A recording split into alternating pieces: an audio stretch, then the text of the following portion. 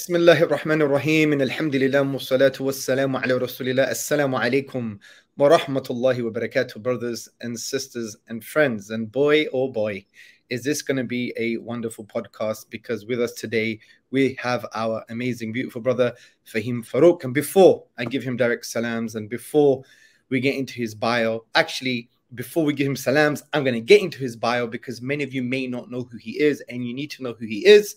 So I'm going to talk about his bio, then I'm going to give him salams, and then we're going to go straight into it. So Fahim Faruk is pursuing postgraduate studies in Islamic psychology and philosophy. He also has a background in nutrition and exercise science. He is known as the Green Pill Coach, and we're going to talk about that soon, inshallah. Having founded his coaching practice, Becoming Rijal, Becoming Men, the Green Pill. It is a holistic approach to life through corrective exercise, sound nutrition, mixed martial arts, MMA, addiction recovery, and masculinity and relationship coaching programs that have been running for the past 9 years, alhamdulillah. Fahim also founded Majesty and Beauty, which seeks to engage modern inversions that challenge Muslims' beliefs and practice by highlighting the correct balance found in Islam. He also previously volunteered as a research assistant for Safina Society and discussed modern relationships and men's issues on a variety of podcasts. When available, Fahim mentors youth in his local Muslim community and coordinates youth services through the BDKW Welfare Foundation. Fahim, my brother, Assalamu alaikum wa rahmatullah, welcome. Wa alaikum assalam wa rahmatullahi wa barakatuh. It's my honor and pleasure to be here, my brother. No, this is, firstly, I have to publicly apologize because we've tried to arrange this maybe 2 or 3 times. And I think the reason they didn't happen is totally my fault. So I do apologize for your patience and for your ilm and for your forbearance. Now, before we get into the kind of technical questions about blue pill, red pill, green pill, feminism, masculinity, rujula, all of these things, when did we first meet? First and foremost, no hard feelings at all, bro. I know you're a busy guy and you're serving the ummah in really wonderful ways. So I appreciate your apology, but it's all good. I'm just honored that you have extended this opportunity for me. You know, it's been something that I've wanted to do for a long time, but I have intentionally kept my message low key because I wanted to focus on personal development with my teachers. And I wanted to ensure that I didn't just jump onto the scene like a lot of other grifters have without ensuring that I know my stuff, at least well enough to serve people in the capacity that I actually want to, right? So thank you very much. Barakallahu fikum. As for your question, when did we first meet? I remember it clearly. I was actually 17 years old, finishing 12th grade in Canada, and you made your very first trip to Waterloo, at the University of Waterloo, actually. And you were doing a seminar on Islam and atheism. I think it was related to whether or not atheism is reasonable or is Islam reasonable, right? And I was sitting in the audience and I asked you a question related to causality, timeless causality. And you were like, you know, a little intrigued because I looked a little younger than most of the other kids in the, or students in the audience. They're all like young adults. And then after you answered my question, I approached you and we shook hands. You asked me like, you know, where am I from? How did I come to know of you? And I told you that I was, you know, finishing 12th grade and you were like, you're so young. What are you doing here? And I explained that I actually started to find your videos on YouTube because I was trying to grapple with my own agnosticism and then classmates who had obviously been secularized and fell into atheism. And at that time, like this was way back before Facebook and YouTube had developed very much. Like, you know, it was those pioneering days. So you didn't have things like Basira Academy, Why is Islam True? Those types of courses didn't exist in the English-speaking world. And I was disconnected from a lot of traditional scholarship because in Canada at that point, unlike the UK, we didn't have a very well-established Islamic infrastructure. So you had very lay kind of what we call normie Muslims. You know, they have like a very basic grasp of the 5 pillars. And then they have a lot of cultural attachments to Islam that were ingrained in them from childhood. And that's about it. You had a few masajid. We did have an imam who is a muhaddid, but I didn't even know what that term meant back then, right? So when I found your stuff, it really captivated me because I was deeply moved to know that we have a rich tradition, and I owe that to you. I don't know if I would have been where I am today, here and now. I don't know if I would have met all the other scholars that I have met in the Muslim world, and I don't know if my iman would have been preserved had it not been for you. So no, that's I mean that. Really. That, bro, I remember, I think that was 2008, and it was talk on the white hat approach to God, I believe. And something I think, like that, yeah, something like that. And we had a conversation offline, and you said, I think it was you who told me, I tweeted this earlier. I don't remember saying this, but apparently I said to you, deal with feminism. Is that true? You said that to me later on. I was 24. You came to Canada again. This was at Wilfrid Laurier. Okay. You were doing a workshop on, I think, a Dawah workshop. Yeah, that was like 6 years later, and you were saying, don't let feminism spread in Canada. Yeah. So from today, that would have been about 6 years ago. Yeah. Maybe more, I think. Maybe more, seven, yeah. 6 or 7. Yeah. So wow. May Allah bless you, bro. Jazakallah for your kind words. But just to be very authentic and not to have any undeclared negative intentions, Hamza Tzortzis back then was, I mean, I was just like a compiling stuff from sources that I didn't even check myself properly. So I was on my own journey as well. So all the nice words that you're saying, this was all from Allah. And it just reminds me, I'm not saying it applies to me, hopefully it doesn't, but it reminds me of the hadith of the Prophet sallallahu alaihi wasallam. And I say this to du'at as well, so we become very careful, because sometimes we think popularity is a form of acceptance, and it's not. And where the meaning of the hadith is that, Allah would progress or promote his religion through a fasik, right? Through someone who is disobedient, someone who's a public sinner. And we need to be very, very careful with regards to these issues, because sometimes, as du'at, we think, yeah, I have all of these likes and followers and all of this praise, and this means there is a form of acceptance. I think that is quite shallow. Inshallah, we have husn adhan billah, we have good opinion of Allah subhanahu wa ta'ala, that Allah accepts our deeds, private and public, that Allah subhanahu wa ta'ala grants us ikhlas and sincerity, and that He would forgive our shortcomings and our major and minor sins, our inner sins and our outer sins, our public sins and our private sins. But, the Hamza Tzortzis then was like, oh my God. I mean, even now, we're all work in progress, but jazakallah for the kind words. So there's a lot of questions, bro. I really want to get into it. I know you have a lot to offer. So the first one is a big one, right? Let's do it. What on earth is this monster called feminism? What is feminism? Feminism is such a convoluted series, a series of movements, a set of schools, and it carries so much historical, political, economic, and even theological / spiritual baggage that it's very shocking that we have people in our communities identifying with it carelessly, as if, if something has so much baggage, you would want to verify what exactly is this thing. And we find that on the ground, the vast majority of women, modern women, both amongst Muslims and non-Muslims, who carelessly identify with it, have actually no understanding of what it actually involves. At best, they are grappling onto a very populist form of feminism, right? The whole, my body, my choice, #MeToo, right? I don't need a man.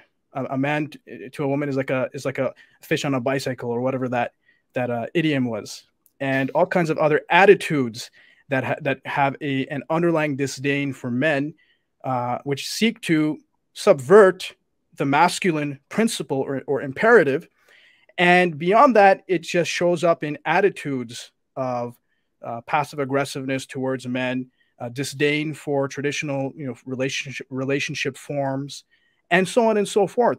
But none of them would actually, unless they're in academia or at least spend some time reading, would highlight to you the fact that there have been multiple movements, right, over the past few century and a half, if not longer, right? You can trace back the pioneering feminist thinkers into the 1800s, and what very few people realize is that many of their beliefs and the circumstances around why they were committed to pioneering feminist thought are very poorly transmitted today. For example, you won't find most people who understand the relationship between first wave feminism and the suffragettes and the theosophical movement in society, which has to do with something called theosophy. And that is a very dajjalic, a very inverted form of spirituality, right? Susan B. Anthony, for example, is one of the pioneering feminists, and she herself was involved with the Theosophical Society and had many occult beliefs. And for people who don't know what the occult is, it refers to an alternative spirituality that you'll see in a very lay form today. Like if you go on TikTok and IG, you'll look at a lot of different posts by different women talking about the divine feminine, right? You'll see them talking about sacred womb healing and this sort of new age language. And it is actually traceable back to the Theosophical Society's philosophy that had a vision of inverting gender dynamics as part of their philosophy, right? And what does it mean to invert gender dynamics? Well, you want to make the masculine effeminate, and you want to make the feminine masculine. And so this aspect of feminism needs to be understood to understand all the subsequent movements, the different waves, second wave, third wave, what became fourth wave. Now you see it has basically morphed into the LGBTQ movement, which has cannibalized, figures from previous movements. Like J.K. Rowling got canceled. She's a classic third wave feminist. She's been cannibalized for criticizing the LGBTQ. And so feminism doesn't have a singular definition, but it does have underlying currents and themes. You can look at feminism from a liberal point of view, liberal feminism. You can look at it from a Marxist point of view, Marxist feminism. You can look at it from a radical point of view, radical feminism. And they have differences in how they view the condition of women. They have differences in how they view why women are suffering. What's the actual relationship between the state and women's suffering? What's the relationship between different classes and their class struggles and women's suffering? But regardless of all this academic mumbo jumbo, there's one unifying theme. And it is that they believe that there is a global patriarchy, even to this day, even still in the West. And they believe that it needs to be dismantled because it's responsible for causing all their suffering, all their oppression. And so feminism at its core, it doesn't matter what brand you look at. It doesn't matter if you look at decolonial feminisms, which want to look at Black and brown women's experiences, or liberal, middle-class white feminism. All of them unite on one point. They have a disdain for any concept of male authority that has any form of control over any woman, whether it's a husband and his wife, whether it's a father and his daughter. And so this is at the heart of feminism. This is at the heart of their definitions of oppression and power dynamics. They can't conceive of a just form of male power over women. That doesn't exist in their paradigm. It doesn't exist in their ontology. Any situation where you have a man in power over women, by their terms, it must entail oppression. And so this is where things get very, very tricky. It's very good that you've mentioned that, because when I was reading about first wave, second wave, third wave, and what transpired into fourth wave, and there's a debate, is fourth wave kind of distinct? Is it connected to third wave and all of that stuff? Right. It's very hard to basically pin down feminism from an academic point of view. Right. But I just want to push back on one point. Sure. Would you say what you're kind of, and by the way, the reason I really like what you've just done is because you've gone to the kind of basic principle that underlines, or it's a thread that weaves through first wave, second wave, third wave, and fourth wave. But the point is this: first wave, surely, wasn't it just about women not wanting to be property, that they're just considered as a human being? Wasn't it about that, really? What would you say about that? Well, if you look at the actual lectures of second wave feminists, such as Simone de Beauvoir, the French feminist, she admits openly that in the initial feminist movements, the vast majority of women did not want to sign on with the feminist movement.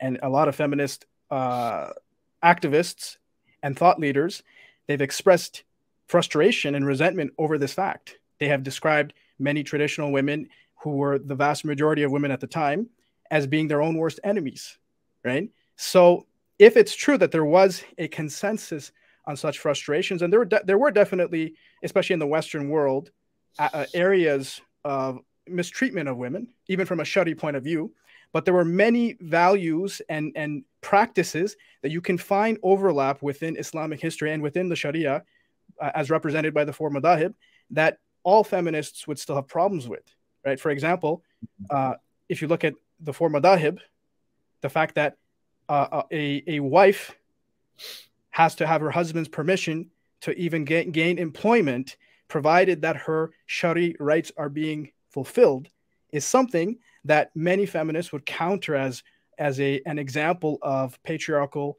and misogynistic layers in Islam that resemble first wave feminists, right? And the average traditional woman back then, they probably would find, in contrast, they probably would find that the Islamic world has a better understanding of women's justice than the Western world. They would have been happy with Islamic patriarchy in that time, right? But if you look into how even the first wave feminists progressed, there were shuyukh in the late Ottoman period, like Shaykh Mustapha Sabri, rahimullah, in his book, which is translated to mean My Statement Concerning Women. He criticizes Western men for basically trying to exploit women, because there were a lot of men involved in the early feminist movements who were conspiring, or you could say cooperating, with some of these elite suffragettes who were elite. They were not middle class, like there was no established middle class in the same way as there is today, but they weren't like the normal average woman, right? They were by no means representative of the average woman who had a much, much poorer quality of life. And a lot of those men were accused by our shuyukh for trying to exploit women by deconstructing the traditional family, right? Or traditional aspects of family life, like basic concepts of ghaira, that you're not going to just allow your women folk to roam into the presence of strange men, even to do business blindly, right? There are very strict conditions for how that should be done. And Shaykh Mustapha Sabri said that they're doing this because this is actually opening doors for them to have illicit sex to fulfill their desires more easily. That you don't have to be a man who's responsible in a family. You can just, loosen the ropes of a conservative society, and then you can actually get your way with women much more easily, right? So, well, that's very interesting. So Sheikh Sabri, right? So Sheikh Sabri, may Allah have mercy on him. He was basically saying that there were men who were kind of using the first wave movement to open the door for them to be less responsible and for them to engage in, their shahawat, the blameworthy desires. Is that what you're saying? Yeah? That's very interesting. That's a remarkable insight. That's a remarkable insight. SubhanAllah. So now pushing back again, the first wave feminists might say, or the second wave feminists might say, we didn't get much grassroots support, right? Because, and I know this may come from a kind of Marxist perspective, but they'll be like, because there was a class issue, because the first wave feminists were mainly white and they weren't, the lower class. They were in the upper classes. And also they might say, well, women were dominated by this oppressive masculine hierarchy for so long that they don't know any better. How would you respond to that kind of discourse? Well, this would assume that what they're offering the women in the first place was good, right? And the onus would be on them to prove that all of their claims were in fact solutions to genuine problems. And the onus is on them to prove that. Secondly, it would require that they establish that the average woman was woefully unaware of her own circumstances, right? That she's woefully unaware. But then they're contradicting themselves whenever they're trying to take the testimony of women. How is it that women, when they support what they think is patriarchy, then they're unaware, but when they support the feminist narrative, then they're aware, right? There's a double standard in establishing the validity of the testimony. When exactly is a woman's testimony worth considering? And in this case, they're just a priori, presuming that, you know what, whenever they support us, they're truthful. Whenever they're not, they're just unaware simpletons, which is ironically very misogynistic. And that sounds like an ideology. It's a blind ideology. They would only, they have this kind of ideological lens, and anything that supports them, they'll basically accept, and anything that doesn't, they'll blind themselves to that, or they'll dismiss it through their own ideological, non-negotiable assumptions. Okay, that's very good. So, second question. So, you hear sometimes that maybe there are some forms of feminism that are compatible with Islam. Is that true? Some people try to raise that argument, and I really considered it, just to be fair. And the best case scenario I found was the late Saba Mahmoud. She has passed away since. She wrote one of her books, may Allah give her Jannah. I mean, it was called The Politics of Piety. And she was basically trying to argue for certain Shari norms that relate to women, wearing niqab, right, from within the feminist discourse. And she admits in her own book that despite her sincere intentions for most of her life, she found it very difficult to reconcile a lot of orthodox norms from a conceptual level, creedal level, and also from a fiqh practice level, praxi-oriented level. And that would include things like hierarchy in a marriage, like the husband has authority over the wife. And so, for one, this means she understood that was a reality. She didn't try to, redo fiqh through bint fiqh, we like to call modern attempts at,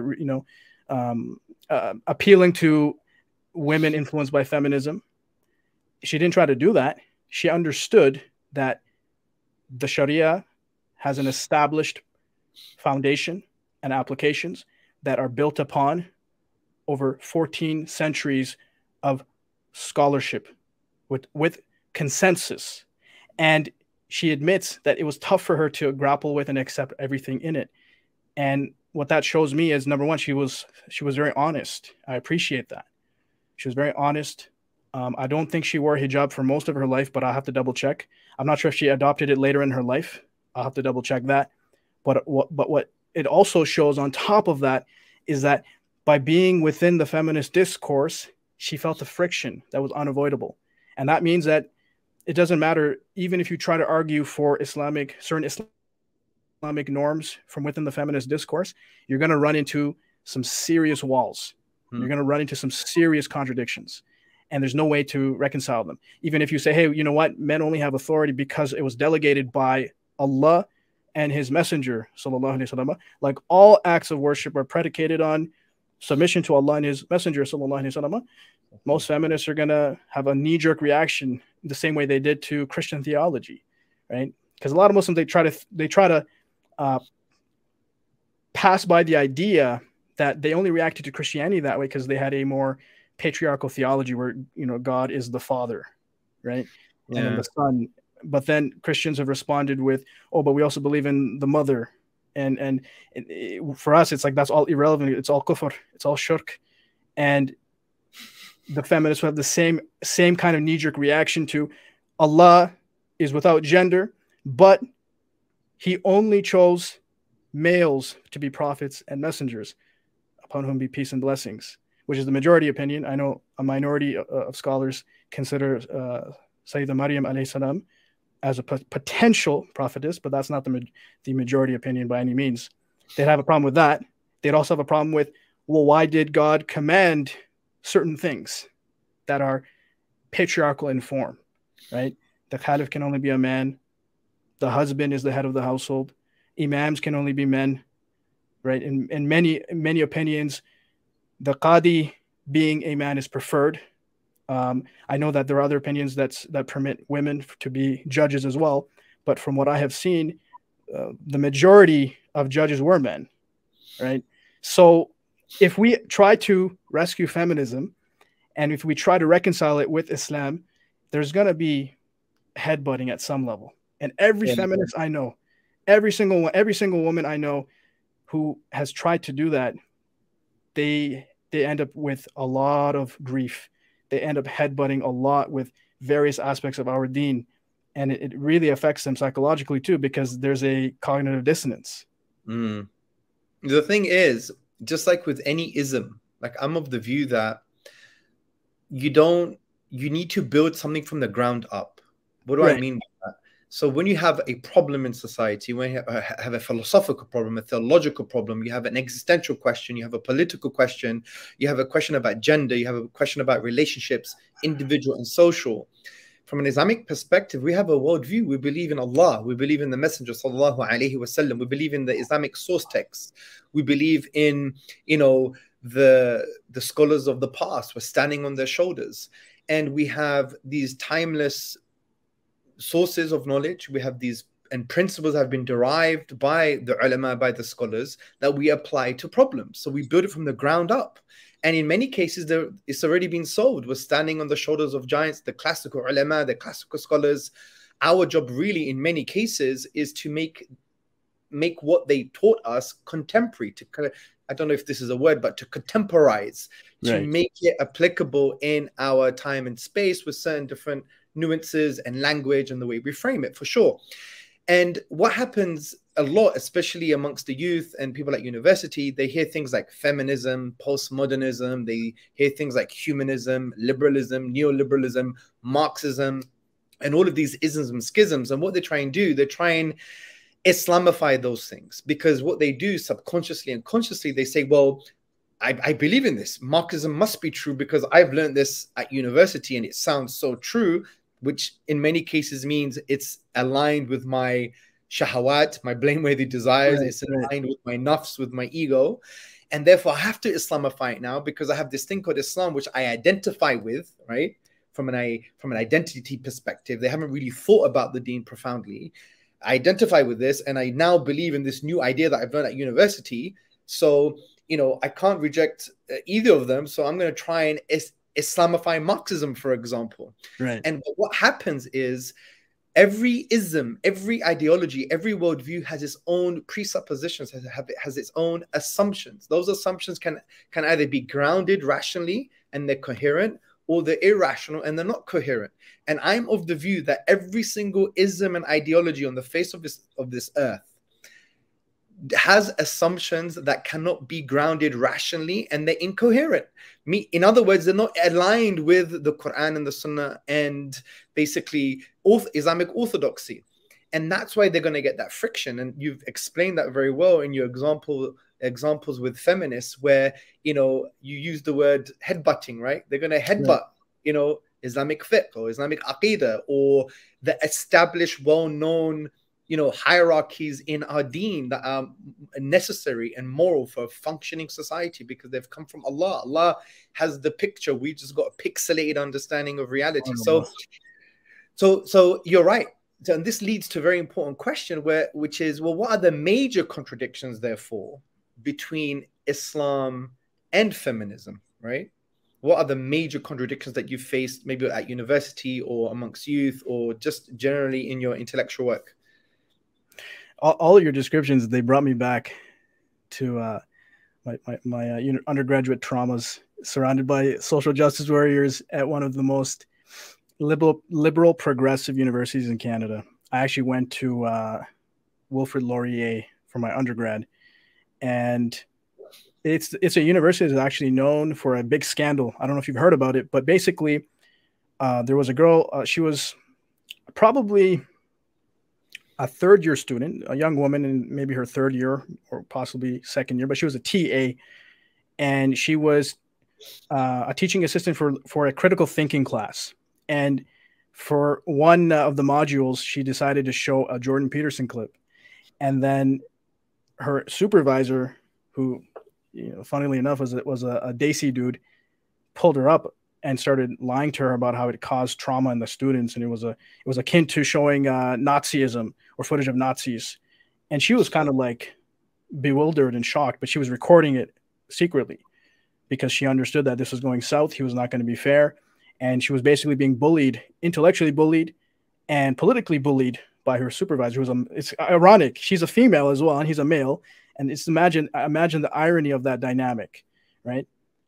And he's probably thinking that I'm going to rescue I'm going to rescue her from her own internalized misogyny, because she showed a Jordan Peterson video. She doesn't know any better, which is interesting, because that is a covert form of misogyny.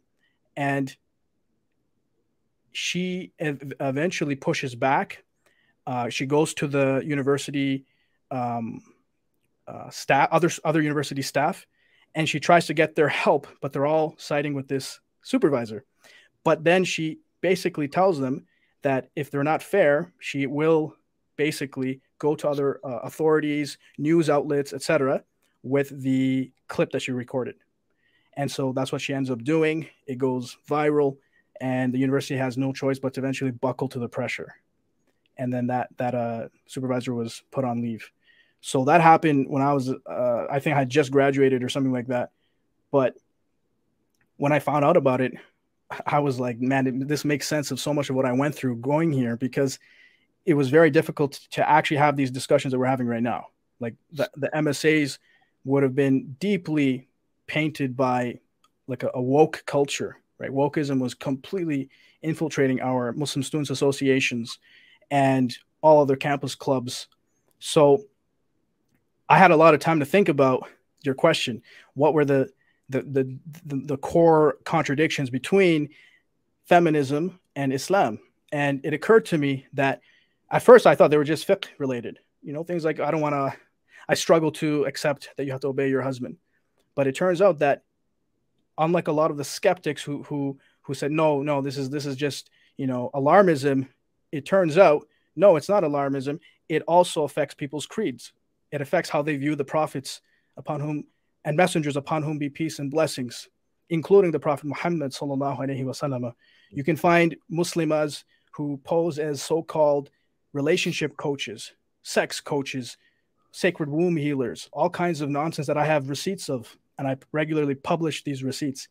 And they will, without any background in any kind of Islamic learning with, grounded authorities, they'll be running their mouths about the Prophet sallallahu alaihi wasallam, deferring to Sayyidah Khadija radiallahu anha. They'll describe her as, quote, his boss, end quote. And if they studied some of the classical texts on how we should maintain adab for the Prophet sallallahu alaihi wasallam, if they understood how the Malikis in North Africa, how severely they treated blasphemous utterances, which would include things like disrespect for the Prophet sallallahu alaihi wasallam, they'd be shaking, But why do they talk like this? Why has it even reached this point where when they describe the best of creation, sallallahu alaihi wasallam, they use such careless, disparaging language that's not even factually accurate? It's not even accurate, right? And this showed me that we have a serious problem on our hands, because what feminism has led to today in 2023 is it has opened the door to completely inverting the correct order of beliefs and practices, even in Islam, even the framing of prophets and messengers upon whom be peace and blessings. Like one page I saw, subhanAllah, bro, it was devastating. There was a coach.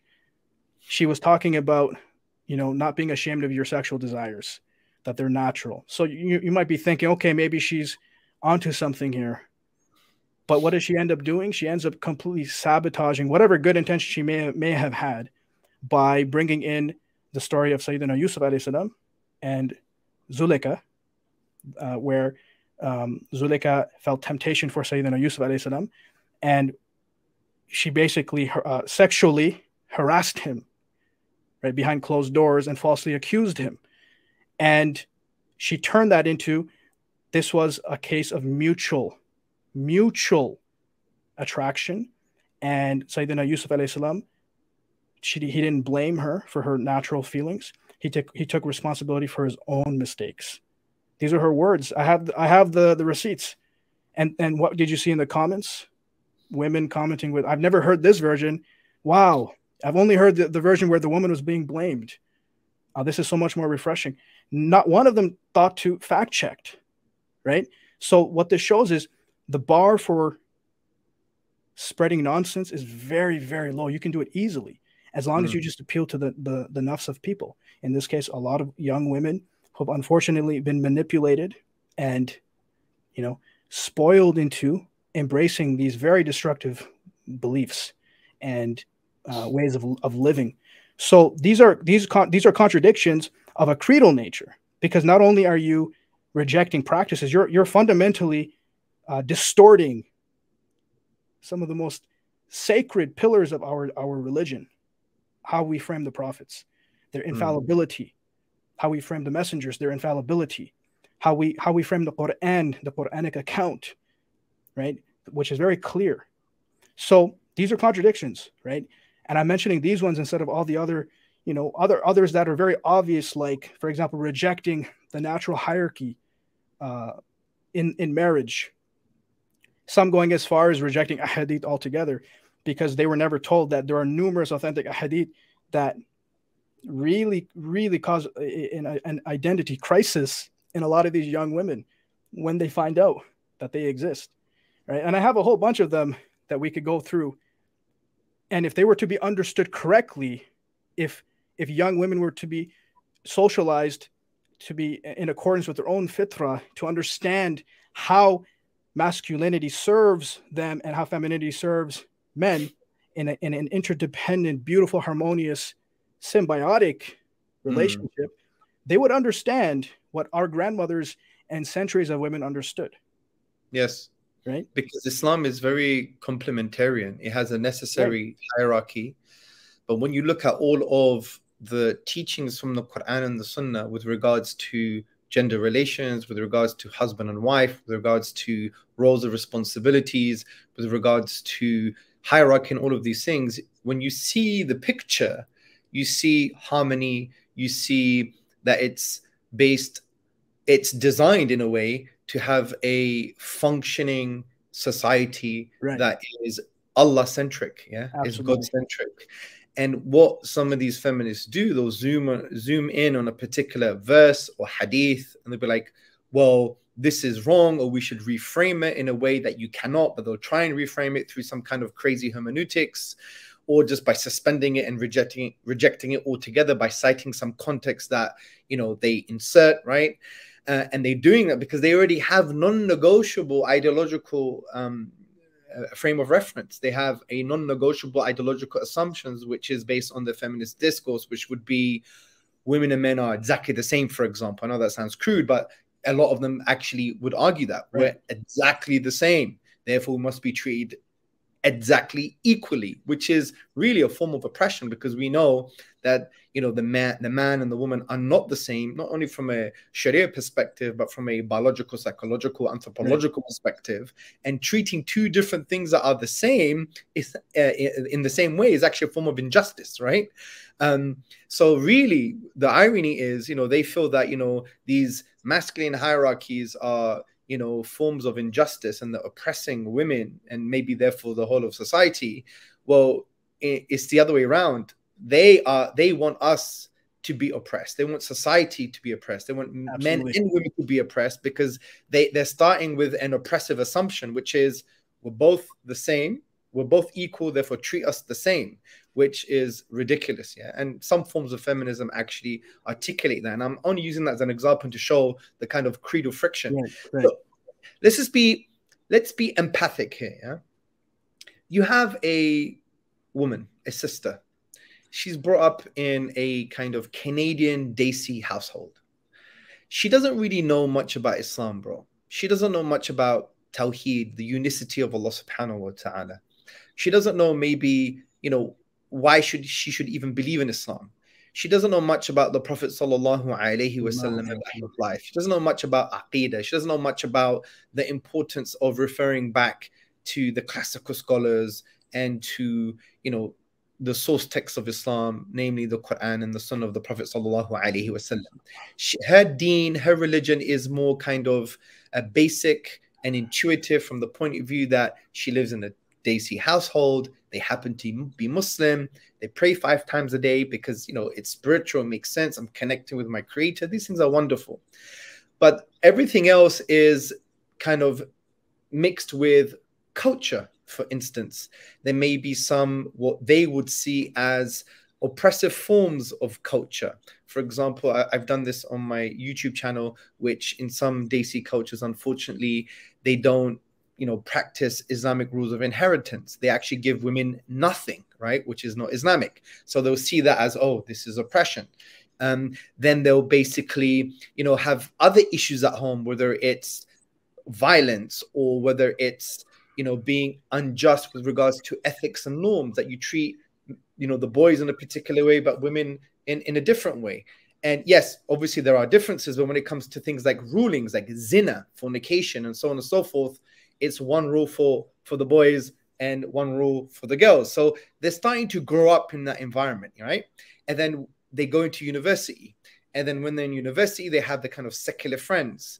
And, because we have a need to belong, this is part of social conformity. We have a need to belong. So we're going to try to connect with our peers, even if they're not Muslim. They let me pray. Maybe I could wear my hijab, but I like these people. I feel a sense of, maybe liberation and connection with them. And they start getting these ideas and they're thinking, hold on a second, I don't know much about Islam, but this happens at home and this happens at home and this doesn't feel right. And what happens is when they want to raise their voice, there isn't a community behind them to give the Islamic paradigm sometimes, I'm assuming. And obviously I'm saying this in a way just to push back a bit so we could get an answer. Sure. And then they're like, okay, well, feminism says treat women okay, no oppression. And I love Islam, I pray, but I got this crazy culture going on and I see some things that, don't make much sense. They seem quite oppressive to me. And, sometimes culture, when it doesn't align with Islam, is very problematic. And then they're like, okay, I'm going to latch onto this thing called feminism now, and I need an Islamic feminism, right? When a sister who's been brought up in that kind of context that I just discussed, which, to be honest, if we travel the world, many sisters are brought up in that context.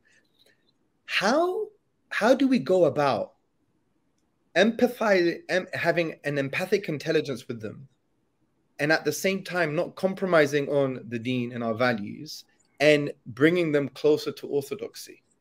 So obviously that assumes that this goes on.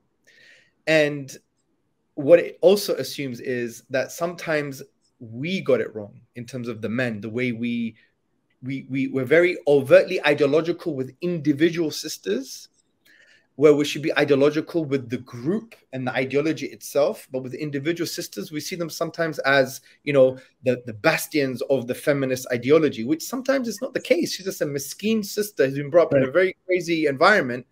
We need to maybe show a little bit more empathy with her. And how do we give dawah to her, basically? How do we bring her into the paradigm of Islam, the Quran, the Sunnah, orthodoxy, understanding these necessary moral hierarchies? Because sometimes I think we sometimes may lack that empathic intelligence. Absolutely. Do you understand what I'm trying to say here? Yeah? I totally understand. And it's very interesting because I've had female clients who have come from very, very, very abusive households where the father was a nut job, right? One in particular who had this story. And I know of other stories. They weren't from female clients per se, but they were cases I intervened in. And they had similar themes of a failing on the part of the men in their lives. And this will naturally encourage or facilitate the moral corruption of the woman, because it will make it easier for her to find validation in the wrong places. And this is something men have known for a long time. And when they lack a masculine backbone and the correct masculine constitution, they will in fact destroy and damage the women in their lives. But what people forget is the men who are doing this come in two broad forms, right?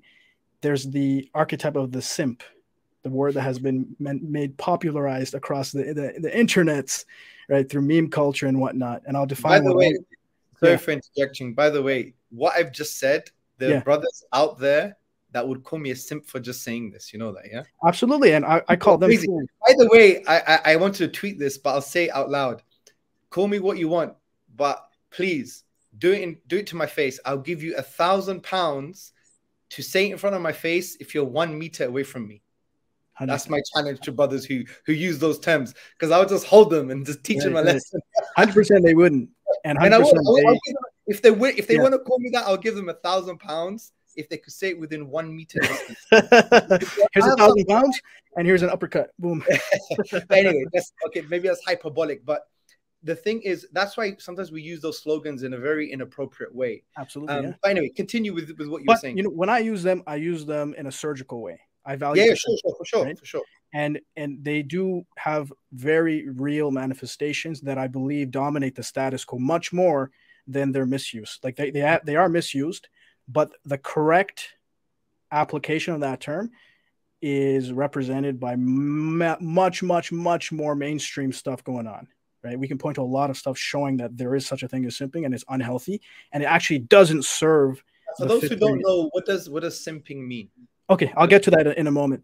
Okay. It doesn't serve the fitri interests of women, right? When I say the word simp, I'm getting at a codependent male. There's a book by Dr. Robert Glover called No More Mr. Nice Guy, and he talks about a condition called nice guy syndrome, which is an extension of codependency in men, where you have men who lack a strong sense of self, a clear sense of self, and a genuine commitment to authentic principles. And they lack a capacity for true intimacy because they can actually express their genuine frame or their genuine set of principles, their true thoughts and feelings, their true expectations. So what they're doing is they're always trying to be your shadow, because they think that's the key to relationships.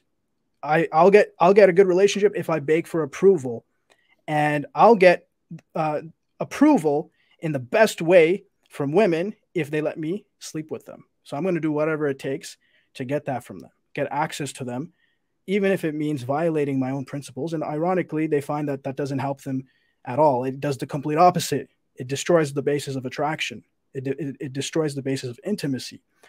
And they will even encourage the corruption of their women folk or women in society, because they don't actually care about what is in the best long-term interests of women. They don't care about guiding women to the best hereafter state. They just care about short-term gratification through approval. And that is simping, right? You're violating the truth and principle because you want approval. And that is insincere. It violates the very foundations of Islamic manhood, right? But you're not simping for being truthful and being honest in highlighting a genuine problem that some women are actually facing. That's also part of Islamic manhood, right? So you would say that you were talking about the two types of masculinity or being a male, right? And you're saying that the two types of dysfunctional masculinity that cause these problems. Yes, good. So one of them is simping. Yeah? One of them is the simp archetype, right? An archetype is just a model. Would that include as well, like, you know, I don't know, I don't want to offend anybody, right? But I have my views on this. Like, there's a lot of brothers out there that seem quite practicing, and their wives are all over the social media. Yep. Like, what's with that? It's a devastating condition. It's a devastating condition. And I want to actually cite something. It's a hadith that relates to what we're talking about very well.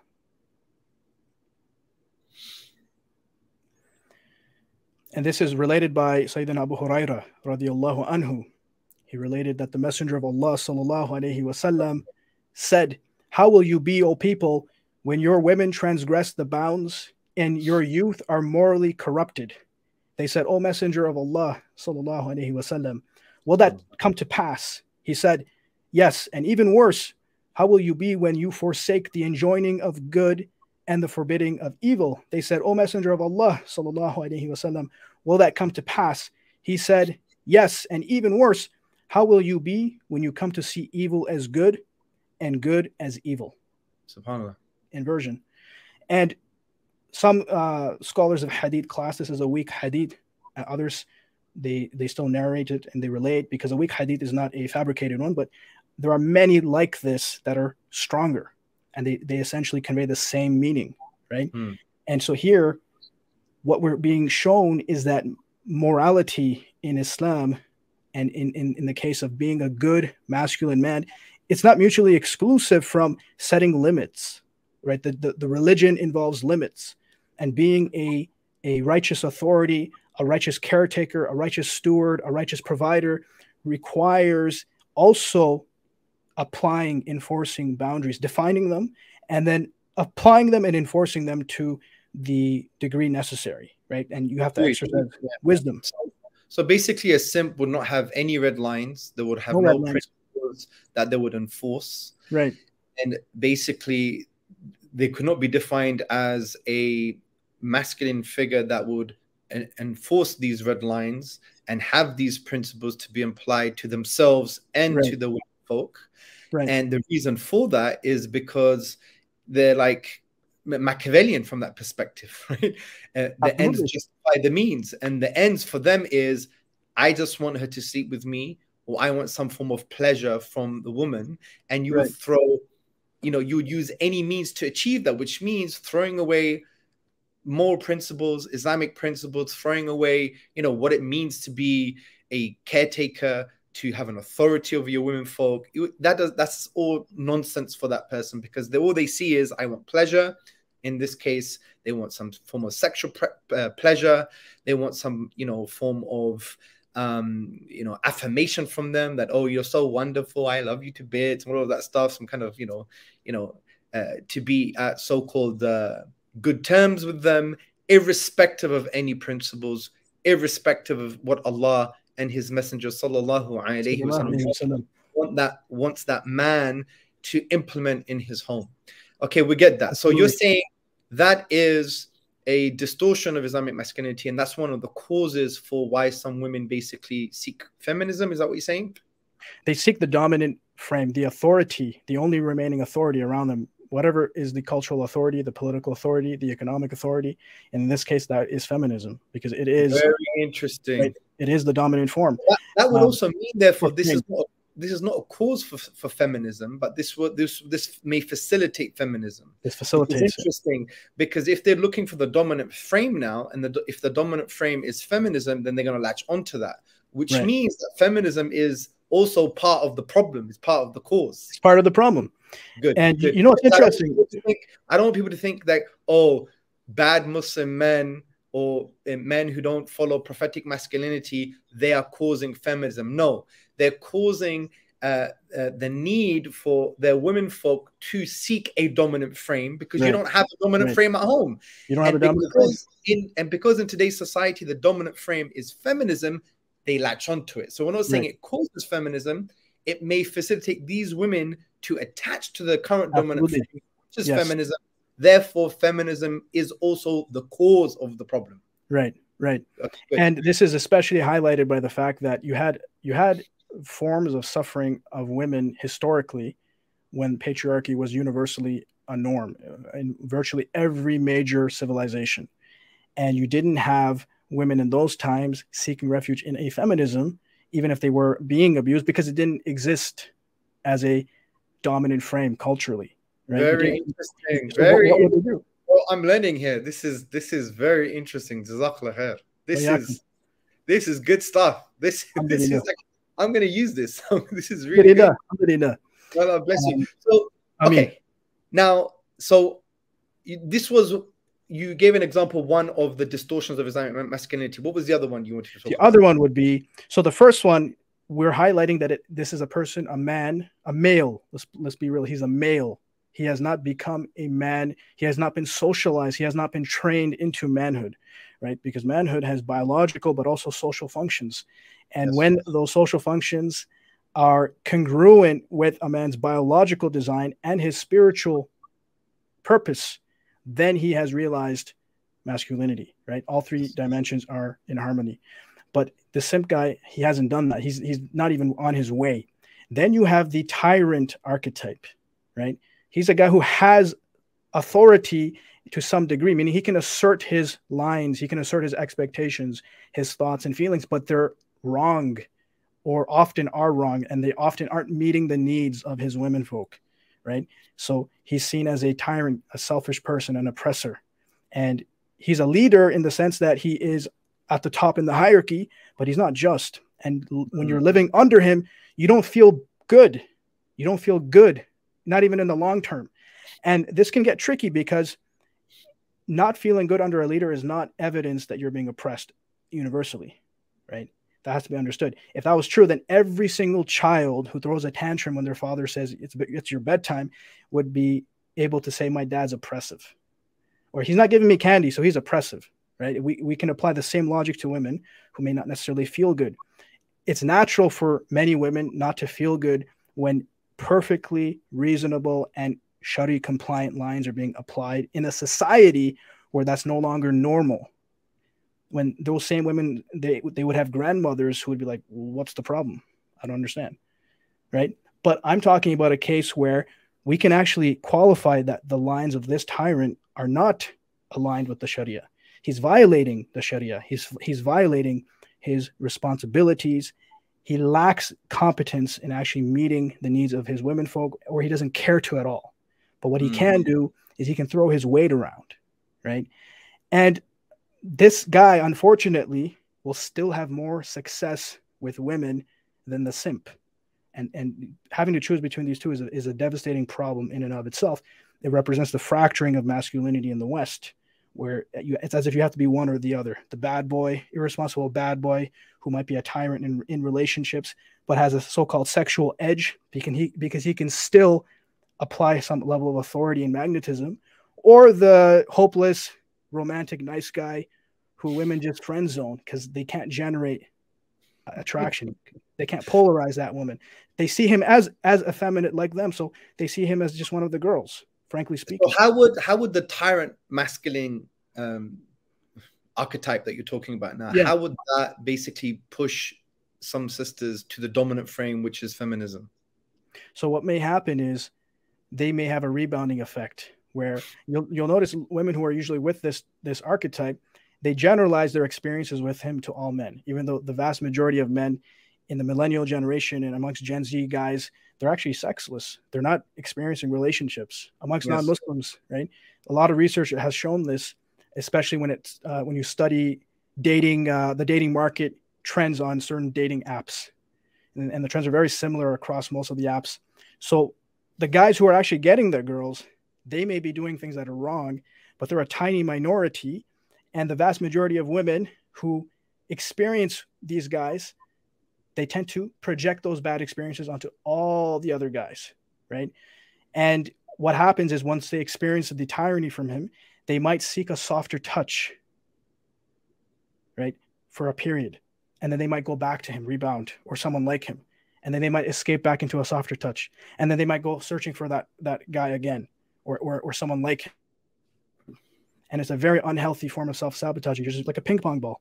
And she has no actual guardian taking care of her, protecting her from that dynamic. That's what feminism has done for her in its popular I see. So that would push her to what you call the dominant frame, the stable frame, which is feminism, right?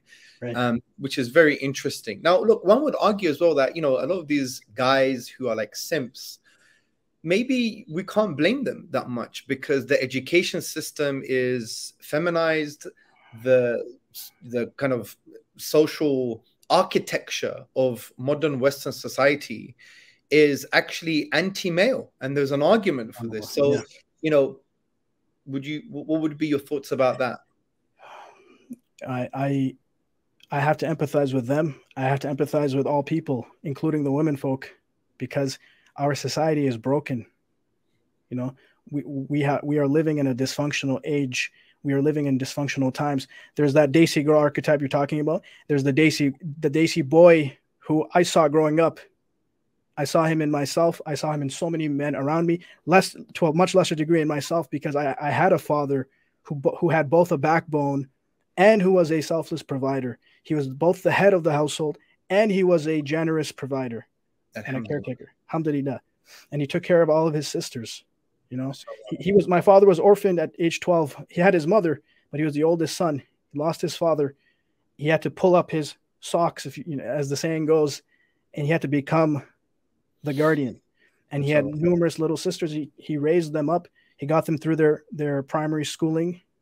And my great uncle, which was his paternal uncle, stepped in, and he founded the very first school that provided education for boys and girls in their village. Right? And he got his sisters through that. My great uncle, my dad's paternal uncle, he helped with that process. And then my dad got all of his sisters married before he got himself married. He purposely delayed his own marriage so that he could get his sisters married first, and he vetted each and every single one of the men, who all turned out to be great men. They're my uncles.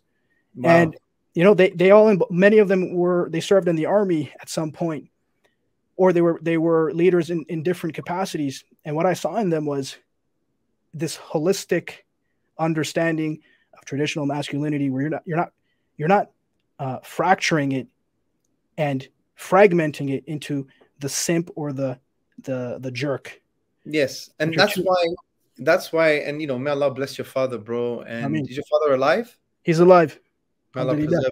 And you know, I think what you're doing is a great testament to his hard work, and may Allah grant him all of the reward of the work that you do, and grant him, you know, the highest level of Jannah, of paradise, and bless your family. I would love to meet him when I come to Canada. It'd be great to shake his hand. Inshallah. I would love for you to meet him too. Congratulate him on amazing work with his family and specifically with yourself. May Allah bless you. So look, this is why we need prophetic masculinity. And now, generally speaking, you know, I've done this, I think, a few videos before about masculinity. Sometimes we miss out the internal element, right? Because some people think masculine is always just, you know, just enforcing that masculine frame, which is very important, having those red lines and those principles, ensuring that there's that moral hierarchy, ensuring that balance, ensuring that Allah-centric family unit, you know, with necessary hierarchies and roles and responsibilities. And within that, you have a sense of hilm, forbearance and compassion, but also assertiveness when needed. Right. The point is, a lot of people also miss the internal aspects, right? Because for me, prophetic masculinity is also about being able to bench press your ego, right? It's able to basically make sure you're not someone who has kibr or hasad or ostentation, riyah, or ujub, self-amazement. And these things sometimes I don't think it's emphasized enough in the kind of masculinity discourse, because a lot of these things, having a masculine frame, being nice, being kind, being compassionate, being courageous, being assertive, enforcing your red lines, you know, establishing that more necessary familial and moral hierarchy, that is a derivative of your state of heart, right? Absolutely. And you know, from a prophetic perspective, to be a man is to do with that internal element, which I want to discuss in a few moments. But before we talk about prophetic masculinity, what on earth is red pill, man? What is this? What's going on? What's red pill? Sure. Before we touch on this, may I backtrack just a few minutes, right? Because I wanted to add that what you said about the plight of boys today and how they are socialized into that simp archetype, it is very much a systematic problem. And so when I use that term, I'm not using it to mock men today. I'm using it descriptively. I'm using it to characterize a condition that has become normalized, right? And one that we need to be self-aware about if we want to deal with it within ourselves and in others. And the same would go for the tyrant archetype. I'm in Canada, and in most places in Canada, we don't have as many of the tyrannical archetypes, because Canada is a much more liberal society. I know in the UK it's different in many closed communities where you've preserved a sort of conservatism, even if it was a dysfunctional one.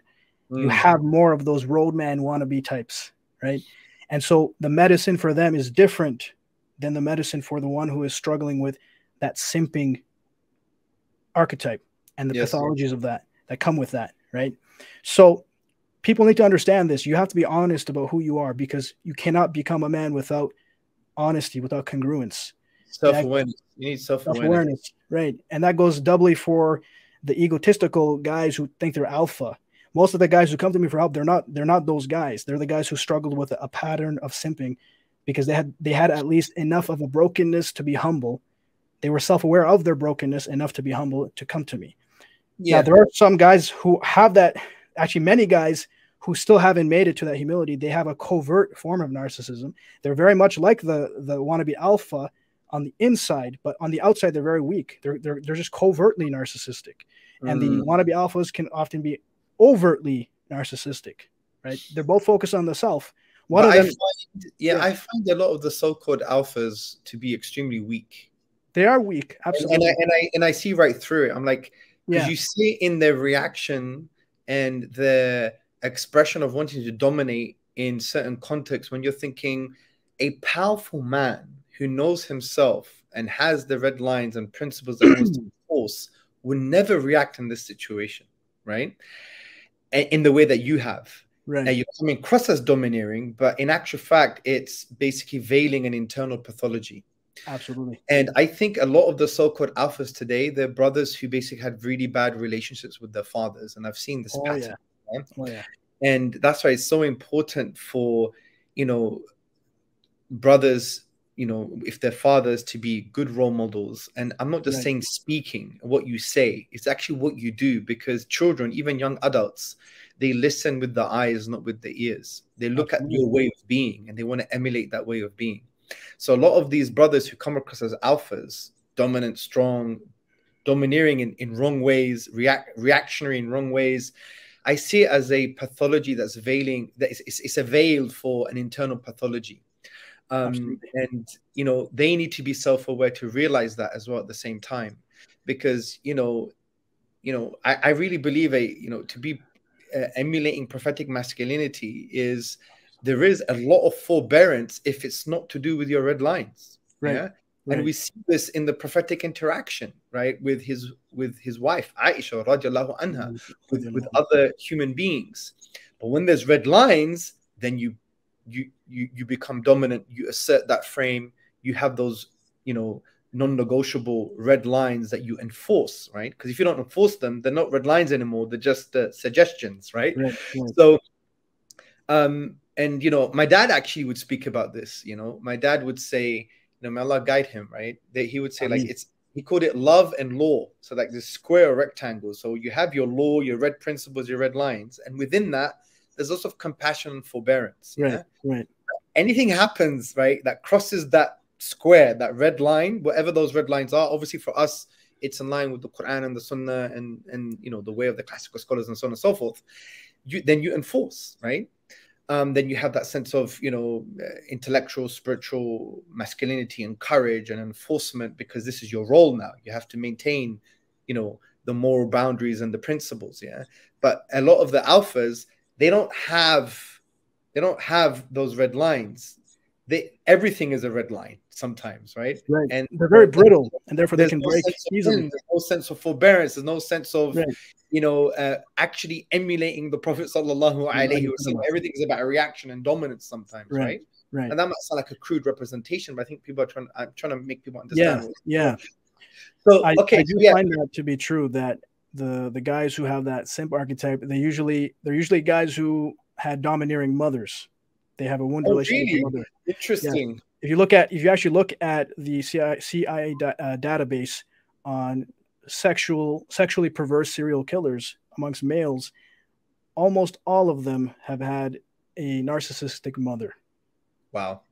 And they felt emasculated and castrated, and they became extremely dysfunctional adults. They were not able to be socialized into functional adults.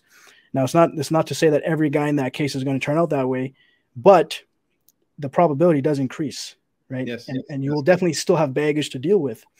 And I do find that men who are closer to their aggression can be trained into softness if they open their heart. But it's hard for a guy who's very, very weak, deeply socially anxious, and who feels deeply effeminate or emasculated to develop strength later in life when he was not shown how to as a boy or in his teens, right? Which has become a modern category of life. But it's a lot harder, but it can be done. It's just you have to bring them from a very, very inverted place of weakness into strength. And you have to take the guy who's a bit too rough around the edges from being unpolished, but he has strength, into a refined spirituality, right? Very interesting. The guy who's more raw, I found that they tend to still have a level of realness to them because they're not distancing themselves from the intimacy of their experiences and the raw feedback they got from the street life. Whereas a lot of guys who they fall into the nerdy way, and I was like this growing up at some points, you can become disconnected from what you're genuinely experiencing. You can become a robotic, monotone, fake, masked person who thinks he's virtuous. And this is why a lot of literature in tasawwuf warns the intellect Don't think you're too smart. Don't think you're spiritually ascended when you're disconnected from many realities, including your heart, right? Wow. Wow. Absolutely. So this has to be understood, just because a lot of people today who talk about this in the academic world, I find that they're very disconnected from the ground realities. They're not congruent. Just because they can talk fancy, they're not being honest about their own genuine state, right? Yes. And that plays into these dynamics, because it goes back to self-awareness. You can't evaluate where you are in your masculine development if you lack that self-awareness. And the more masks you wear, the harder it's going to be for you to do that, right? Wow. Jazakallah khair. So, red pill. What is this? What is this movement? What on earth is red pill? I know that a lot of people are intrigued, especially for this section. We've had a lot of grifters, a lot of coaches, a lot of different commentators jump onto the scene, especially in COVID. I noticed that, because I've actually been doing this work from 2012 onwards. And I do remember that in that time period, no one cared about this stuff. Like in my community, no one even knew any of this stuff. And all of a sudden, I think towards the end of 2019, it just blew up. And I was like, whoa, I never saw this coming. I thought that this is going to stay like a very niche underground movement. But it turns out that the industry that I've been working in and these underground movements, they got a lot more exposure than I ever expected. And to understand the red pill, someone who is on the outside of these movements really needs to understand the manosphere. And the manosphere is basically an underground collection of what used to be forums, websites, and different men's interest groups, including MRAs, who are men's rights activists, MGTOW, who were MRAs who had a certain philosophy of how to solve the problems that the MRAs identified as the oppression of men. So the MGTOW said, we have our own view of how to deal with that. They stand for men going their own way. Then number 3, you had the PUAs, the pickup artist community, right? Those who proclaim to be dating experts. How, they proclaim they could help the average Joe attract women and improve his romantic life. They identified problems in a lot of average middle-class men who struggled in romantic relationships because they're growing up in a post-feminist era, right? The nature of society has changed dramatically. The legal system itself has shifted from what used to be a patriarchal one to a post-feminist one. Right? It's not like you can go to a judge and be like, I'm the wali of my wife. Good luck doing that in a Western court, right? And so these guys didn't understand how to actually form romantic relationships. They often didn't understand how to even form deep friendships with other men. They were growing up in a post-Homer Simpson era where you have men, framed as like a dumb, bumbling buffoon of a dad. He's not threatening at all. He's got no edge to him. He's not sharp. He's not a leader. He has no frame whatsoever. And so the pickup artist guys, they were trying to figure out how can they reclaim some aspects of masculinity which are attractive to women. And this was actually starting in the 90s. A lot of people don't know that. But this kind of stuff started in the 90s. And then in the early to the late 2000s, they started getting more and more well developed. I think somewhere around 2005 to 2010, in those 5 years, I think a lot of blogs that were specifically connected to the red pill movement developed. And these ones were started by pioneering thinkers like, Rollo Tomassi, who goes by the Rational Male on YouTube, and a few others. One of them, his name was, I think, Hartiste. And then a bunch of others who basically said, you know what? The reason why we men are all gathering in these spaces is because we live in a time where masculinity has been subverted. And this happened ever since the sexual revolution hijacked the feminist movement, and it introduced birth control technologies and other kinds of technologies that fundamentally changed the very nature of relationships, biology, the discipline that used to exist between men and women and relationships, and so on and so forth. And then many, many legal shifts that occurred that led to a lot of abuses of men in family courts during divorce cases, where a lot of guys were getting cleaned. They were getting cleaned They were getting completely mischaracterized after no-fault divorces were introduced. Many of them were losing complete custody of their children. They didn't even get partial shared custody, and it led them to deep depression. Like, they had been providers, and they had been steady. They had been following the blueprint of Western society's post-feminist masculinity. Be a good man, in quotes. Be a nice guy. Be a good man. Provide. And it didn't work out. And so Rollo and others like him, they said, this isn't working for us. We are being lied to. There is a gynocracy, which is an oppressive state of affairs dominated by the whims and imbalances and delusions that come from only prioritizing the female imperative, what women want in this particular liberal society. And so the red pill movement became a way of liberating guys from the shackles they found themselves in. And so pilling itself became known as a way of awakening. It went back to the Matrix, and even there was a series even before the Matrix where the red and blue pill were introduced. The blue pill was the dominant frame of society, which was aligned with the gynocracy, right? Lying to the guys, defanging them, emasculating them, keeping them as, at best, good workers and providers, but with absolutely no headship, no authority. You're going to be a provider, but you're not going to have headship. Whereas historically, in most patriarchal societies, especially Islamic ones, and even many Western ones and European ones, there was an understanding that authority and responsibility must be paired together. If you have authority without responsibility, you have tyranny.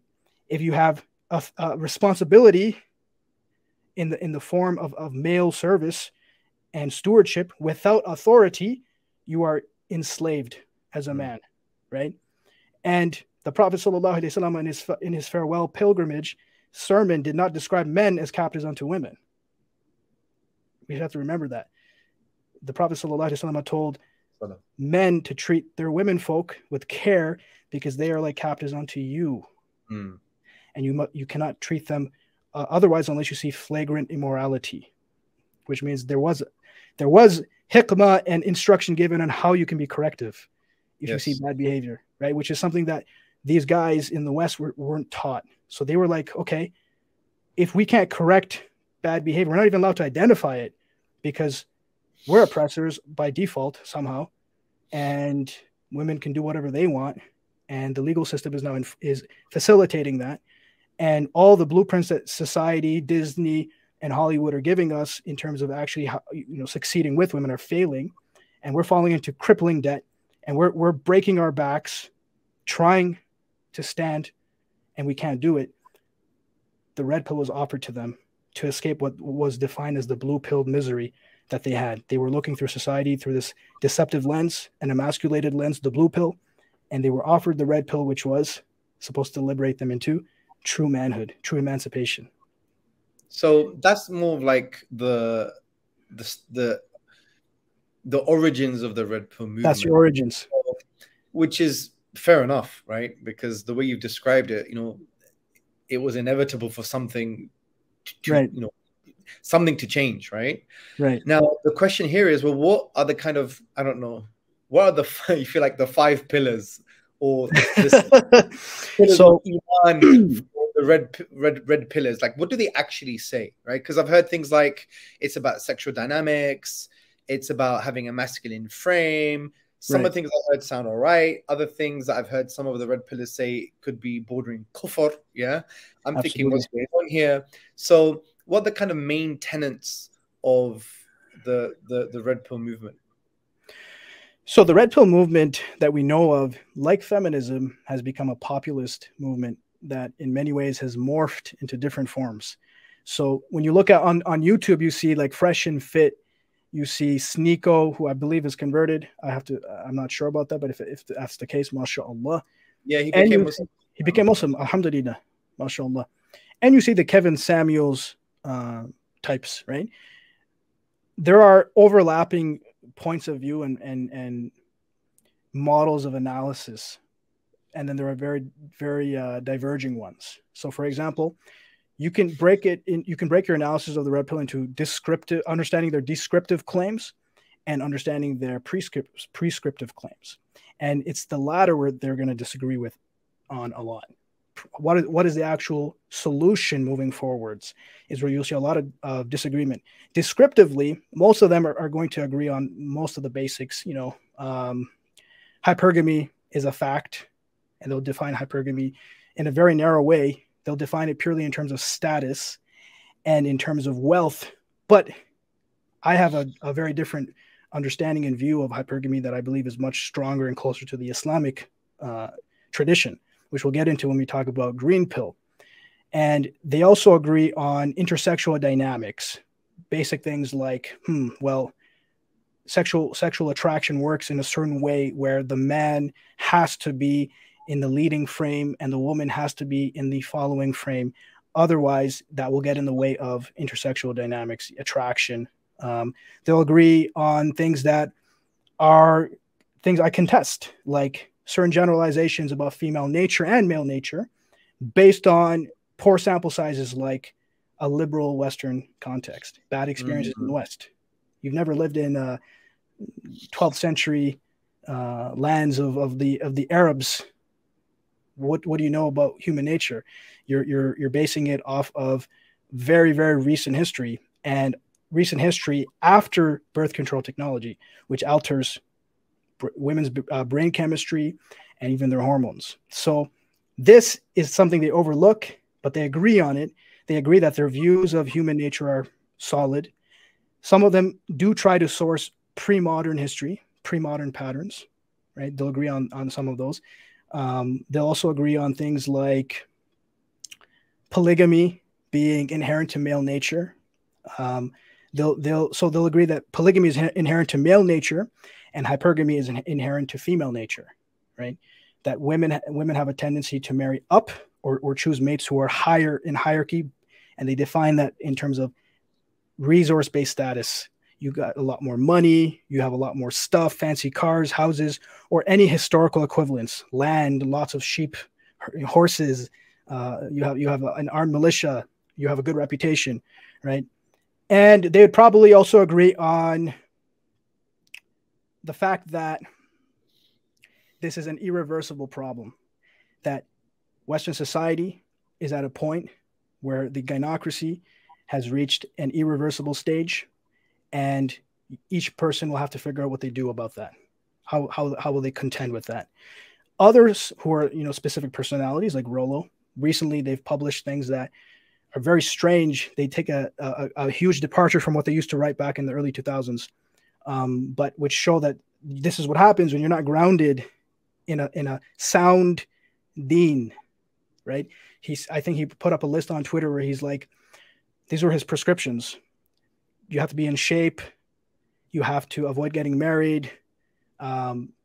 He mentioned something about render yourself infertile so you can't have kids, right?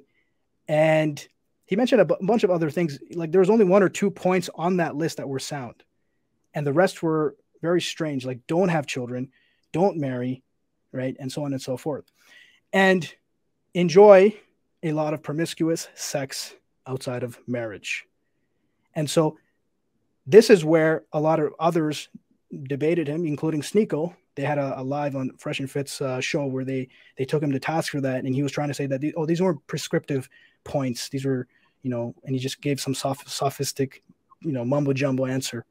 And he fumbled. He didn't give a clear explanation. And other things like, you have to be a high value man, right, to make it in this society. These are all talking points of the red pill community. But what does it mean to be a high value man is something where they do not have a clear consensus. Some of them will, some pockets will. And there are other schools of thought. They'll be like, well, you know what? Yeah, being physically fit, sure, but sleeping around, not necessarily. And this is where you have, religious oriented followers of these spaces that will have their own views, or like the trad movement. You have trad males and trad females who have their own takes. Right. And with regards to the high value definition, it's quite interesting. There's an emphasis on high value, and people correlate that to things like economic and social status, which Right. has a kind of ideological spin to it. Because if you live in a kind of neo-capitalist society, right, and you live in a liberal society, then generally speaking, if that's your frame of reference, and what you're going to consider as high value is maybe just material things and money and a certain Right. position in a job, right?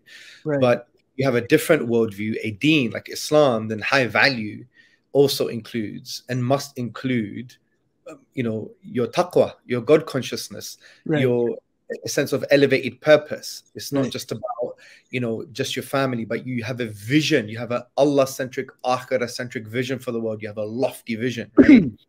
Absolutely, yes.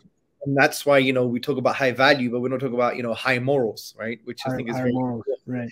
So okay, this is very interesting. I know you're very nuanced because you're citing the fact that there are almost like different schools of thoughts from these issues, and the need to have like an established deen, a kind of an aqidah, a kind of worldview that is sound, which Islam provides, which we could talk about green pill in a few moments. Inshallah. So what you've said so far with regards to red pill, so would you say Islam and red pill are like compatible? So before I answer this, I also want to add that the different schools of thought apply to feminism as well. But just like I said with feminism, there are underlying currents. Same thing with the red pill and the manosphere. Their view of the gynocracy oppressing men and lying to them about masculine nature and feminine nature would be their fundamental pillar, right? So when it comes to Islam and whether it's compatible with the red pill, we can safely say that no movement that originates independently of the Islamic tradition is going to be 100% compatible with it by its very nature. At best, you're going to find overlapping points of agreement based on shared observations, right? Empirical studies, right? Because in Islam, we accept three main sources of knowledge according to the majority of shuyukh. This is well established. You have textual revealed sources of knowledge that would include the consensus of scholars. That would include the Quran and the Ahadith, literature and texts. And then you have observational sources of knowledge, which even non-Muslims will access.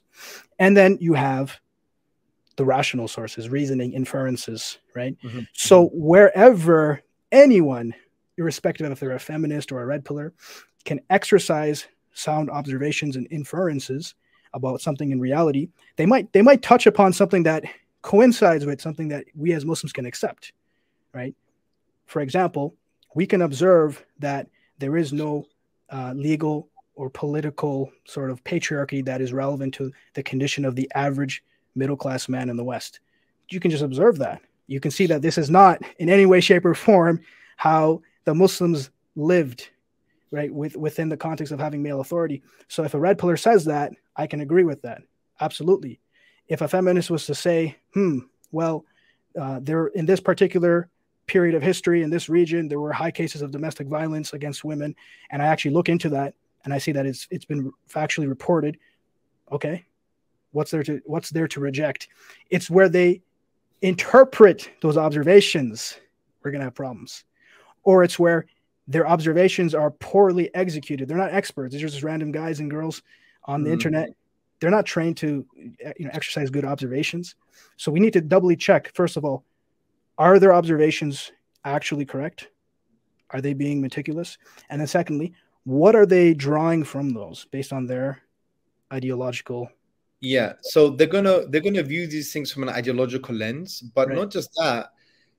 So we could agree with maybe empirical observations that have been made, and if they're done in a meticulous way, free from ideological baggage that skews the interpretation of the empirical data. Right. But the issue here is the solutions. We don't necessarily agree with the solutions because their solutions come from a deen, a worldview that is antithetical to the Islamic tradition. Now, there may be some things they may say, like, make sure you have a masculine frame. That sounds good in abstraction, but what does that mean? How and when do you enforce that masculine frame? What does actually masculine mean in that particular context, right? There may be some overlaps, but the danger for me is when people say, you know, take the good, leave the bad, there is a big problem here. And the problem is, well, if you already know what the good is, to recognize the taking of the good and the leaving of the bad, then you don't need that then, right? Right. Think about it. If someone says you take the good, leave the bad, well, I already have something that is the good. I understand what good is, and I have a reference for good. So if I have that as a reference when I'm looking at something that doesn't come from Islam, and I can now find out what is good and remove the bad, well, I don't really need fundamentally the thing that I'm assessing, because I already have my own reference. Why don't we ask a more fundamental question, which is, well, what does Islam say? What does our source of good say about these particular issues? Now, some people may disagree with me with this, but I think in the long term, it's far more better for our communities to start from a ground up. What does the Quran and the Sunnah and the scholars say about this particular issue? And we apply it in a contemporary way. If we have too much overlap, now, don't get me wrong, it's, you know, there obviously you can gain knowledge and empirical insights and wisdoms from, you know, other worldviews, for sure. This is part of our tradition. You know, what comes to mind is a authentic hadith of the Prophet sallallahu alaihi wasallam when he was asked by the Sahaba, the companions, may Allah be pleased with all of them, about cohabiting with a woman who's breastfeeding, right? And the Prophet sallallahu alaihi wasallam, you know, looked into, I think, the Persians or the Romans, and he said it doesn't harm them, so he allowed the Sahaba to cohabit with the women folk that were basically, you know, breastfeeding. So that shows us that you could look into other civilizations to, you know, gain empirical knowledge and so on and so forth. I totally agree. I'm not dismissing that. But when it comes to things that are to do with, you know, ethics, yeah, this was a medical scientific issue, but when we talk about things like ethics and our hierarchies and the system and the model, the way of being for us as individuals and our families and societies, it has to be done from the ground up. Yes, we can agree and learn from certain empirical insights of other movements, whether it's feminism or red pill, right? But it has to be grounded within the tradition. So sometimes some brothers say, you know, take the bad. Well, if you already know what the good is and you know what bad is, then stick to that reference. Absolutely. Yeah. Does that make sense, bro? That makes a lot of sense. And I wanted to touch on all of that because you hit the nail on the head in that even things like definitions matter, like words such as domestic violence. Now, disagreements include violence in the woke mobs mentalities. So they're playing with definitions. High value. Right? A lot of these are terms that are laden with presuppositions that are philosophical in some way, shape, or form. And where red pill and populist feminist, we'll call both of them populist at this point, because there is a non-academic form of them that's been spread on the internet. Obviously, feminism has been far more widespread and far more institutionally pervasive, but both of them have a populist kind of form that's been dumbed down for the masses. And what you see is, in both cases, there are liberal attitudes. There are patterns that facilitate each other. Being a guy who wants to be a playboy and sleep around, thinking that, you know what, this whole, you know, traditional ways is a lost cause. It's not going to come back. Screw it. I'm just gonna try to get the best deal I can by sleeping around with as many women as I can. That mindset is only going to facilitate more emasculation, because you're not helping men revive any kind of responsible authority by participating in the corruption of women, right? By participating in a culture fahisha of fornication, of irresponsibility, of breaking relationships and creating baggage, right? If this happens on a mass scale, especially, that's a problem. And each guy thinks it's just going to be me. But it's not going to just be you who has that mindset. And it doesn't matter if it's just you, because whether you know it or not, there is Allah and his messenger, sallallahu alaihi wasallam, and that means there is accountability that you don't understand. So I wanted to stress that Islam is not necessarily, not all non-Muslim models are equally distant from Islam. Christianity, we can see, is closer to Islam than many Nordic forms of paganism, right? Or Hinduism. There's no denying this. Both are kufr.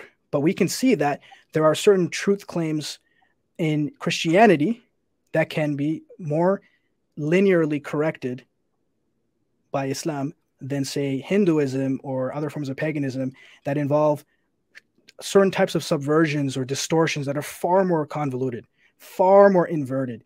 It's like upside down, inside out, polytheism itself, right? Yes, which is interesting because there is a instance in prophetic history, right? And the Byzantines, right?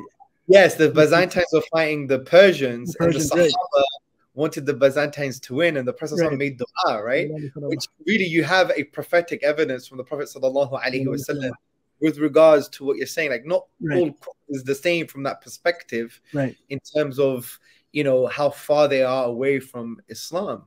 So that's very interesting. So, are you now trying to say something like, you know, is our red pill and feminism, you know, two sides of the same coin, or is one coin more aligned with the Islamic perspective?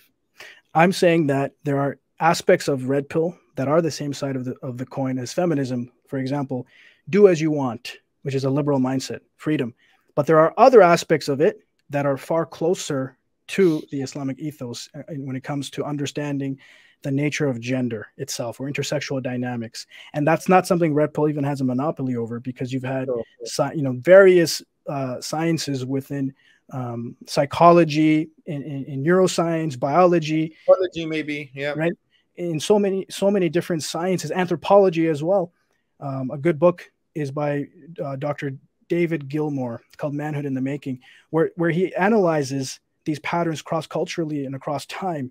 And you find that there are a lot of agreements between the more nuanced red pill thinkers when it comes to intersexual dynamics, like how does attraction work, and what others have found independently, and then what we find in our source texts by various scholars.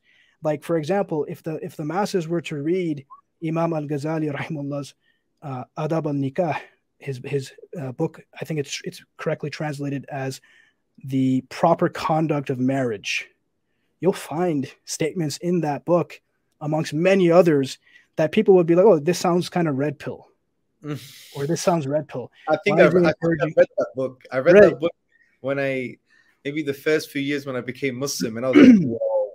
Yeah. Whoa. Right. Absolutely. It goes to show that a lot of the times when people have an issue with red pill, it's not the stuff that I've pointed out that are problematic, such as a culture of fahisha, not being grounded in a consistent set of principles, being contradictory by encouraging problems that feminists themselves complain about, acting out in liberal ways. It's because of things that they would have problems with when it comes to many of our own scholars' views throughout history. And this is something I've never heard anyone publicly state, right? And you can read many source texts that involve layers upon layers upon layers of the dynamics between men and women, and you will find that most of the modern Muslims today, including numerous imams and so-called ustadas and shaykhas, anyone who's a celebrity speaker, right, they would be triggered by, or they would feel ashamed of, and be unable to publicly defend. That's a problem, right? And so it's a huge problem. So what's more problematic for the Muslims today? Like, what's more of a threat? Is it feminism or red pill? I would say undeniably it is feminism. Undeniably. I agree with that. I would agree with that, especially what we've discussed so far, because go ahead. Feminism is the cause of what's destroying, Muslim family, the necessary moral hierarchies. Red pill is a reaction to the problem, right? Right. So we need to go straight to the problem itself, which is feminism, in all of its waves, if you like. Okay, so I want to add one more point to that to hit that point home. You didn't have Andrew Tate being invited to the Reviving the Islamic Spirit Convention to talk about patriarchy, but you did have Linda Sarsour invited in 2016. And she publicly states in front of numerous students of knowledge and imams, quote, the Prophet Muhammad, peace be upon him, was a feminist, end quote. And statements like, quote, he would support BLM, end quote, Black Lives Matter, as a movement, which was founded by lesbians and had an LGBTQ agenda. So when people tell me that they're equal problems, they're either being dishonest or they're talking way out of their lanes, because you don't I agree. I mean, what that person said is just a sign of jahiliyyah, like total, utter ignorance. To give someone like that platform is they need to do tawbah. They need to repent to Allah subhanahu wa ta'ala. They need to do a lot of istighfar, a lot of asking of forgiveness. And with all respect, that person should never be given platform in any Muslim space ever. Like ever. Just by virtue of those statements. Now, and they were backed, you know, that's the thing. There were mainstream speakers who have publicly endorsed this person, and they never added disclaimers. And I think they've moved away now from that. There's been I think she's rejected them now. yeah, that's happened. Yeah, but which shows public accountability, the dominant frame, because you know, these men should be rejecting her and saying, we should never have supported you. We should have never supported you. We should never have supported you. Right. We were wrong. We're doing public tawbah. Let's move forward in a positive way. Done. And you know, I've done my own criticism. I've expressed criticism about this issue. Obviously, I never mention names. It's not my modus operandi. I don't think it's healthy.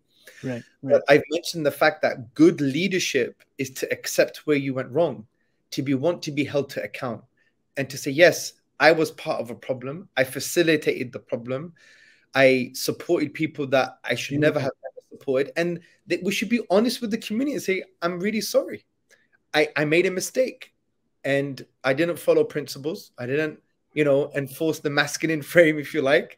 I didn't enforce the Islamic principles in the right way. I now realize I was wrong and I've done a lot of damage. Right. Please forgive me. I'll do tawbah to Allah. But here's my strategy now for the future. And I've advised people privately, by the way. And I said, if you were to do this, one person in particular, if you were to do this, you gain a lot of respect, man. Yeah. Right? Absolutely. You gain a lot of respect because you've admitted a mistake, you've admitted a failed strategy, you've admitted, something that is like, frankly, spiritual, theological gross misconduct, right? And then now you're moving forward in a positive way. Now, if you don't do that, when people know what you've done, you're going to lose trust. And for me, a good sign of prophetic masculinity and leadership is having that self-awareness to say, you know what? I made a mistake. This is why I made the mistake. This is what I'm doing to rectify. Please forgive me. I'm going to do tawbah. And this is my way forward now. Please support me. Then you build some trust again, right? Absolutely. But we have this kind of, and this is for me, not masculine, which is I'm not willing to admit my mistake. I'm not willing to admit that I had a failed strategy. I totally messed up. And for me, that creates a lot of mistrust. I wouldn't trust people in leadership positions if they're like that. I would trust a leader if they said, look, I failed. I messed up. This is how I messed up. This is the lessons learned.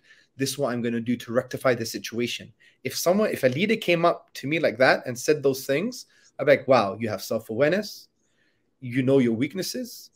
You're rectifying the problem. You have a strategy to move forward to uplift the community and to make Allah's word dominant and the highest.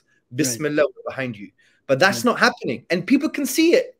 People can see it, right? And for me, I'm just baffled. I'm like, where is your sense of self-awareness? I mean, your shame. Have some shame. Like if I knew I made mistakes, right? And hopefully I've done that. If you follow me on social media for years, I've said I was wrong on something and then I move forward. Khalas. And this is how I'm going to learn. This is what I'm going to do. So on and so forth. We need to have that sense of transparency now, that sense of authenticity. Because to pretend that you've never done any mistake, it was all ijtihadi, we had a certain context and nuance, you become extremely inconsistent because you don't apply the same principles to other people that you attack as well, right? Right, absolutely. So, anyway, sorry for that little rant. No. I really appreciate everything you said, and I read your tweet where you were offering criticisms, constructive criticisms for the navigating differences statement, and everything you said there was beautiful. And what you said now, about accountability is directly connected to masculinity. Well, I just want to clarify something. I didn't really attack the Navigating Differences document in detail. Right. I really wanted to, it was more, not an attack, it was more of a constructive criticism on the kind of strategic and political environment. Right, the context, right? The context around it. Because it's so important. If you can't say in isolation, yeah? Absolutely, that's true. Where we've come from, what mistakes we have made, to pretend now that we were not part of the problem and now we're providing a solution when people know we were part of the problem or they were part of the problem. Right. And now you move forward this thing as if now you're solving a massive problem that you had nothing to do with all due respect, just lacks leadership. Leadership. Absolutely. Now, I don't want to hate, I believe good things are happening now. Inshallah. I don't know too much of the details, and I'm always behind people who want to do great work, and people see that on different sides of the theological and political spectrum. Right. It's good, it's in line with the deen. I'm right behind you. So the next question is, my beloved brother, and which is the most important question, I think, especially for what I want the viewers to take and to internalize, is what is green pill? I want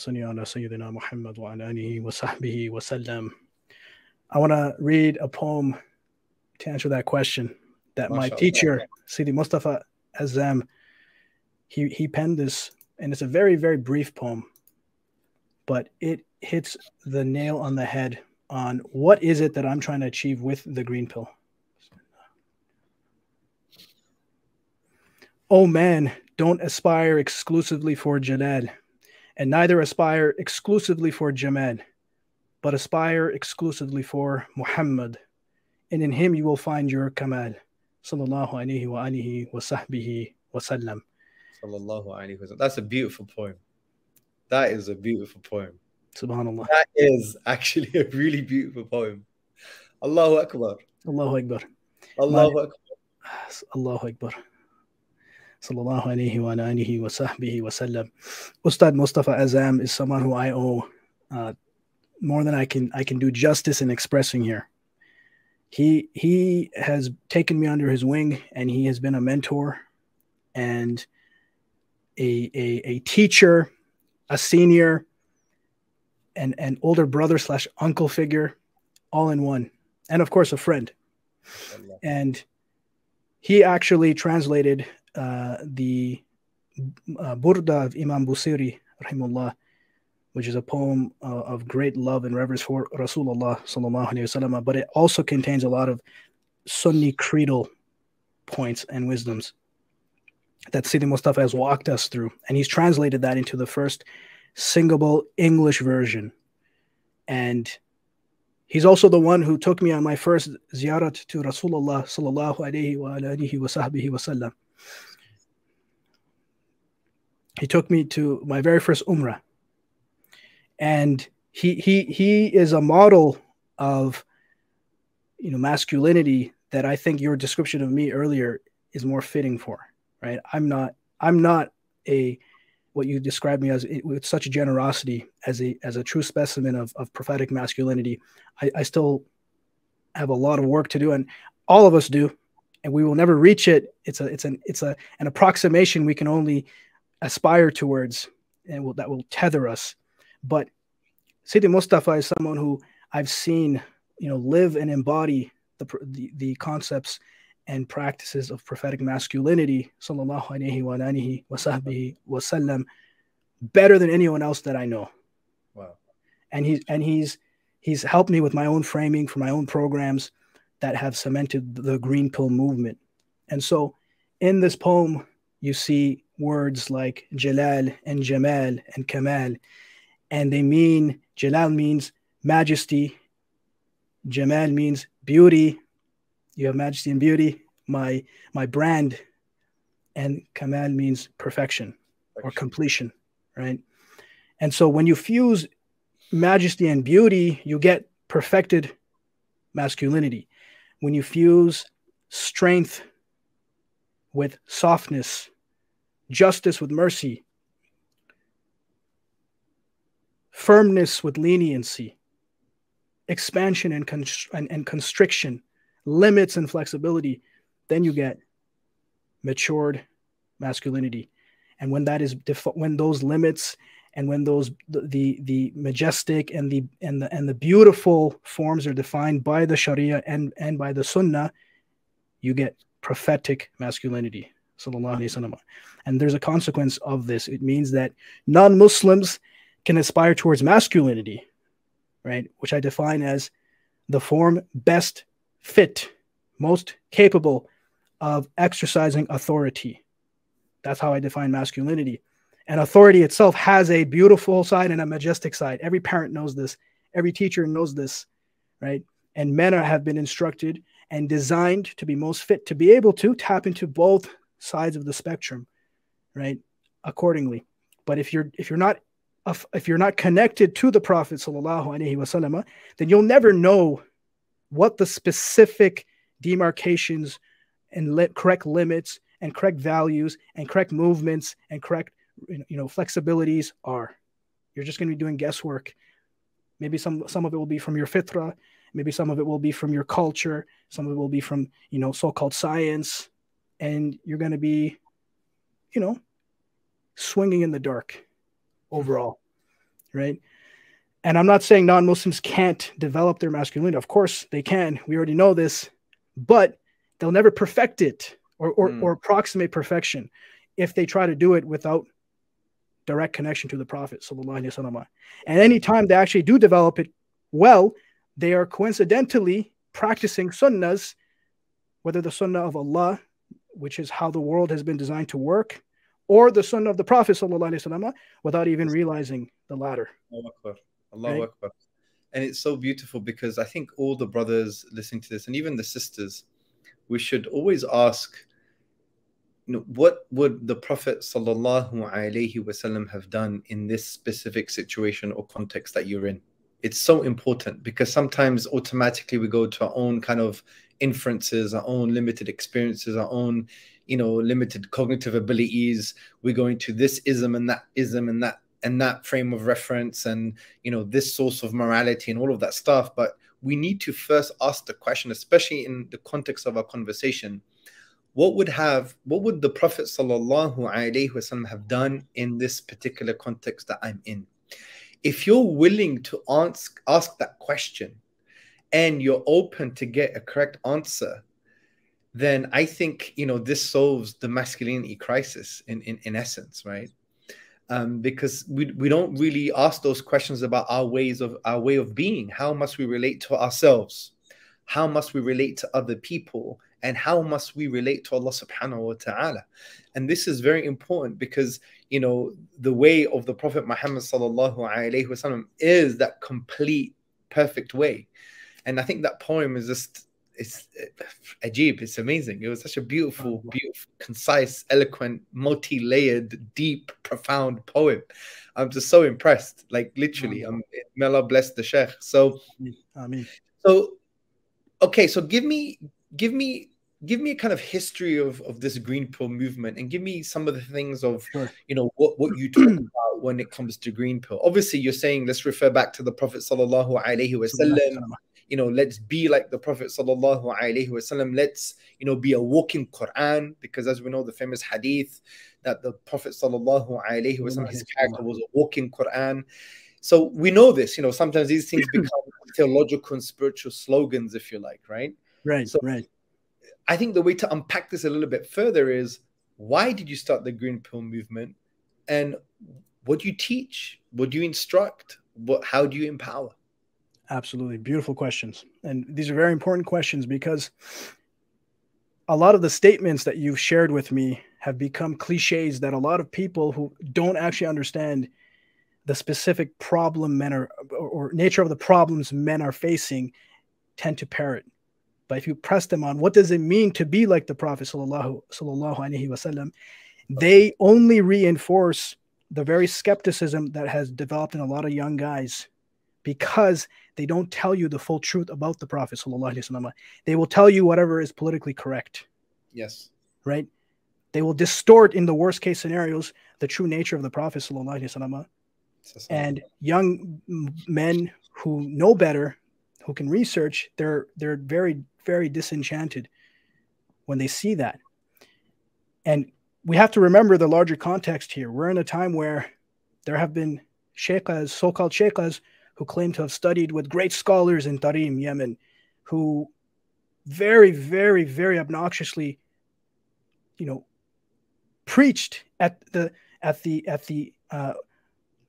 Democrat-aligned Women's March in Washington that we support all the women in attendance, and the women in attendance who were wearing hats that they literally called, very grossly, pussy hats.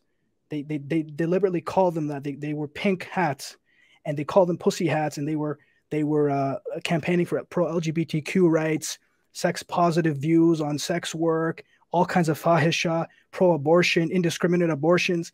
And this so-called sheikha, she is telling these women that the womb is connected to the throne of God, and so your calls for justice will be validated by God. God will hear it. He's on your side. And this is what she's telling these women.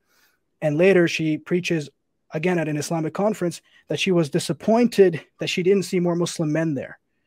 And so when women who are supposed to be scholars say this, when scholars hear people who are outright blasphemers in the worst case scenario, or very, very corrupt, at least talk about how the Prophet ﷺ was a feminist, and they lie about the Prophet ﷺ like that, and no scholar does anything, no organizer gives disclaimers, what ends up happening is young guys are disillusioned. They don't trust the mainstream. And I was noticing this, and I was frustrated about this myself growing up here in Canada. I saw what the dominant frame was or all around me through high school, through university, in academia, and it was very troubling to me. And when I would ask around, no one had a clear answer. They would give nice platitudes that were vague. Just follow the Quran and Sunnah. Well, you're telling the lay people not to interpret the Quran and Sunnah alone on one hand, and then on the other hand, you expect them to unpack a theory of masculinity that is perfectly aligned with the Quran and Sunnah and applicable to our modern condition by themselves. The contradiction it was glaring, and the problem was glaringly obvious to me, especially when you consider the fact that a lot of these speakers, they themselves didn't actually understand how to relay the masculinity of the Prophet ﷺ and the layers and layers and layers of very gendered fiqh that we have. The fiqh of marriage, the fiqh of relationships, the differences in fiqh that applies to men and women, the Quranic acknowledgement that men are not like women, or the male is not like the female, and the numerous ways this manifested. To expect lay people to figure it out, it was absurd. And so I set out on a quest. The quest was theoretical, and it was also practical, because you can learn things in theory, but if you've been emasculated your whole life, if you've grown up like that simp, we'll call him Charlie Chump, like Ustad Mustafa Azam coined. Charlie Chump is the simp guy, and Joe the jerk is the tyrannical guy. If you've grown up in those broken conditions, and you've grown up in a broken society where even the non-Muslims who have some kind of cultural backing there, some kind of political backing there, even they feel emasculated, how are you going to feel as a Muslim who's displaced from your lands, from your heritage, from your traditions? I expected the left to understand at least that, for all their talk of decolonizing and all their talk of, oh, we need to stand up for minorities. In that case, all of a sudden, they didn't care. They didn't care about the struggles of young men. They thought that, no, if the moment men wanted to develop, it means they're aligning with white supremacists, even though when I was studying to develop my system and the Green Pill movement, I was amazed to find out that people like Malcolm X, rahimullah, he was teaching husbandry courses in the 60s. This was before he left the so-called Nation of Islam. But even while he was within that organization, upon false teachings, he understood the need for masculinity training for his community. there were so many African American men who referred to him as their manhood. They said Malcolm was our manhood. And if you read his biography, you'll see statements by him talking about the need to be firm with women, but also give them affection from a place of strength, from a place of authority. He talks about these things explicitly, and he's quoted. And there are still videos of him up. So when I was looking at that, I was like, how come the left never talks about that side of Malcolm? They're never going to admit that side of Malcolm. And if he at that time understood that certain minority communities are broken in such a way that they need masculinity training, why are we different? Why are we any exception when we also have many issues in our communities being a post-colonial group? Like, if you think about it, the Khilafah is our manhood in a sense. It's our frame. And the Ummah is right now fatherless in a sense. It's like a single mother Ummah that's being violated by our stepfather, the West, right? And so Muslim men around the world, especially in the West, who are completely displaced, they feel emasculated from multiple angles. For many of the reasons, even a lot of white non-Muslim guys feel emasculated, and then doubly more for their own unique reasons, right? And I felt like that growing up because I knew, things are not right. Our people are terrified after 9/11, and they don't understand how to be authentic. They have been conditioned to hide an authentic Islam because they want to be Charlie Chump now to fit in. They want approval, right? This is the simp complex on a macro scale now, and it's breaking our communities, and it's opening the doors for our women folk to go astray, to choose other authorities. And looking at this, I was very, very, very frustrated. It was very painful. And different people understood these dynamics from different perspectives. But, for example, the left, they would never acknowledge the correct order and hierarchy of gendered relationships in Islam. So I knew I couldn't turn to them beyond their analyses of foreign policy. I couldn't turn to them for this. And the more conservative leaning Muslims, they didn't understand how to explain, how prophetic masculinity applies to us today, right? Let alone show us how to actually apply it. It's one thing to you're already way ahead of the community if you can explain it, but then the second step is, can you train boys, right? So the amount of work that's needed is not simple, and a lot of this is something that a civilization is supposed to do for you. Like amongst the Ottomans, a lot of these functions were taken care of by the Islamic society, right? Politically, economically, socially, culturally, theologically. So their frame was intact. They had their manhood. Many scholars have described manhood as being in your intellect and in the religion, the boundaries, right? And if you think about what the deen is, the deen defines our boundaries, the limits that are supposed to define us.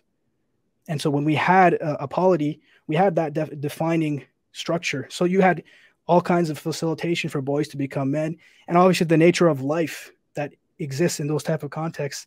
You're going to be trained from a young age to do things that will tap into your fitra, your design, wrestle, learn to fight, learn to communicate yourself openly and clearly, have a set of values that are upon the truth, that teach you about the correct hierarchies in society. Your spiritual development, dealing with spiritual development, your creed, heart, sure. Right, and your connection to the Prophet sallallahu alaihi wasallam. So when I first visited Istanbul, and I saw the wonders, the maqams of so many shuyukh, so many awliya, and I learned about their histories, I was amazed that these were men who were integrated. They had a masculinity that was integrated and holistic. They weren't fractured like simps or tyrants. They were strong, virile, intelligent, fierce, courageous, well socialized, well mannered, respectful, dignified, just men. And I was like, subhanallah, we don't see that very often today. if you can become that today, you're incredible. May Allah preserve you. Ameen. And I noticed that the problem was different in different communities. Like I mentioned earlier, some places you had more of the conservative dysfunctions. In Canada, we had the liberal kinds, the liberal dysfunctions. Those were more present. In America, same deal. And then I thought about how the Prophet sallallahu alaihi wasallam in the Shama'il Muhammadiyah, this is a great one, actually. It's right here. This one was translated by Sheikh Muhammad Aslam and Sheikh Abdul Aziz Suraka, and they did a great job. And one of the descriptions of the Prophet sallallahu alaihi wasallam that I came across was that he was broad-shouldered, and that in the time of pre-Islamic Arabia, being broad-shouldered carried many significant connotations amongst the Bedouins. You know, it meant you were dignified. It meant you were virile and strong, but that you were also steadfast and generous. So when I read this, I thought there's something going on here, that there's a balance between majesty and beauty in all these men who follow the best of creation, sallallahu alaihi wasallam. And I wanted to develop a system that could facilitate that development in boys today and young men today. And obviously, first and foremost, in myself, right? And wherever you are as a man on the spectrum of your development will vary based on obviously how you've been raised, your parents, your father, right? Whether your father made you feel like a champ who earned his way, right? High self-esteem, but responsibility. Or even for girls, whether you felt you were made to feel cherished, discipline and boundaries, but deep love. And a lot of people didn't get that, partly from the excesses of the boomer generations that came here. And I sympathized with a lot of the girls and young women who were being pushed into like seriously, dysfunctional paths, careerism. A lot of their parents were obsessed with status, even for their daughters. So you got to be a doctor just to get married as a woman. And they're throwing their daughters into these terrible environments without understanding, right? And I didn't understand how to navigate that to deliver my programs, but I had to learn to empathize even with the parents and some of their baggage, some of their struggles, their displacement, the way they had to earn their way in a foreign land. So it was a very complicated process of coming to terms with these different dynamics. But growing up here, I got to see firsthand a lot of different cultures, a lot of different communities. And I realized that regardless of their differences, regardless of the different, general parenting styles you can see in each, and the different types of, positives and negatives that leads to in people, in men and women, there was a need for a very specific program that demarcates what is prophetic masculinity and how you can apply it today. And that meant I needed to look into working with scholars who could actually show me and teach me a fuller picture of the Prophet sallallahu alaihi wasallam, and not a PC one, not one that is censored. And then I needed help extracting wisdoms from our source texts and different examples of scholars who lived those texts. And then number three, fusing those with modern wisdoms and understanding how to apply them to modern problems. For example, how do you deal with the male anxiety that is cross-cultural? You look at guys in Japan, they have a phenomenon of being isolated into their rooms. I think it's called hikikimori. In South Korea, in the Indian subcontinent, a lot of young guys feel emasculated for various reasons. In North America, you have entire populations of young guys who are addicted to porn. They find escape through video games where they can feel like they can level up without risk. So it's all risk-free, dopamine hits, and the feeling of self-mastery and the mastery of your terrain without actually getting bruised. And so noticing all this, I decided the first thing I need to do is form an inner circle of brothers who understand the problem, connect with scholars who are already green-pilled, meaning they are already able to see through the distortions that have become mainstream. For example, distortions of fiqh, distortions of the seerah, distortions of gender roles, and so on and so forth. And then working with them, plus fusing my own background in psychology and social work, putting together a program that would address the physical, psychosocial, and spiritual needs of boys and men. And so I realized that in boyhood, what many boys are being deprived of now is grounding through a paternal figure that can teach them discipline through pain and pleasure, and through pushing them through physical exertion, whether it's through sports, labor, teaching them to work with their hands through crafts, right?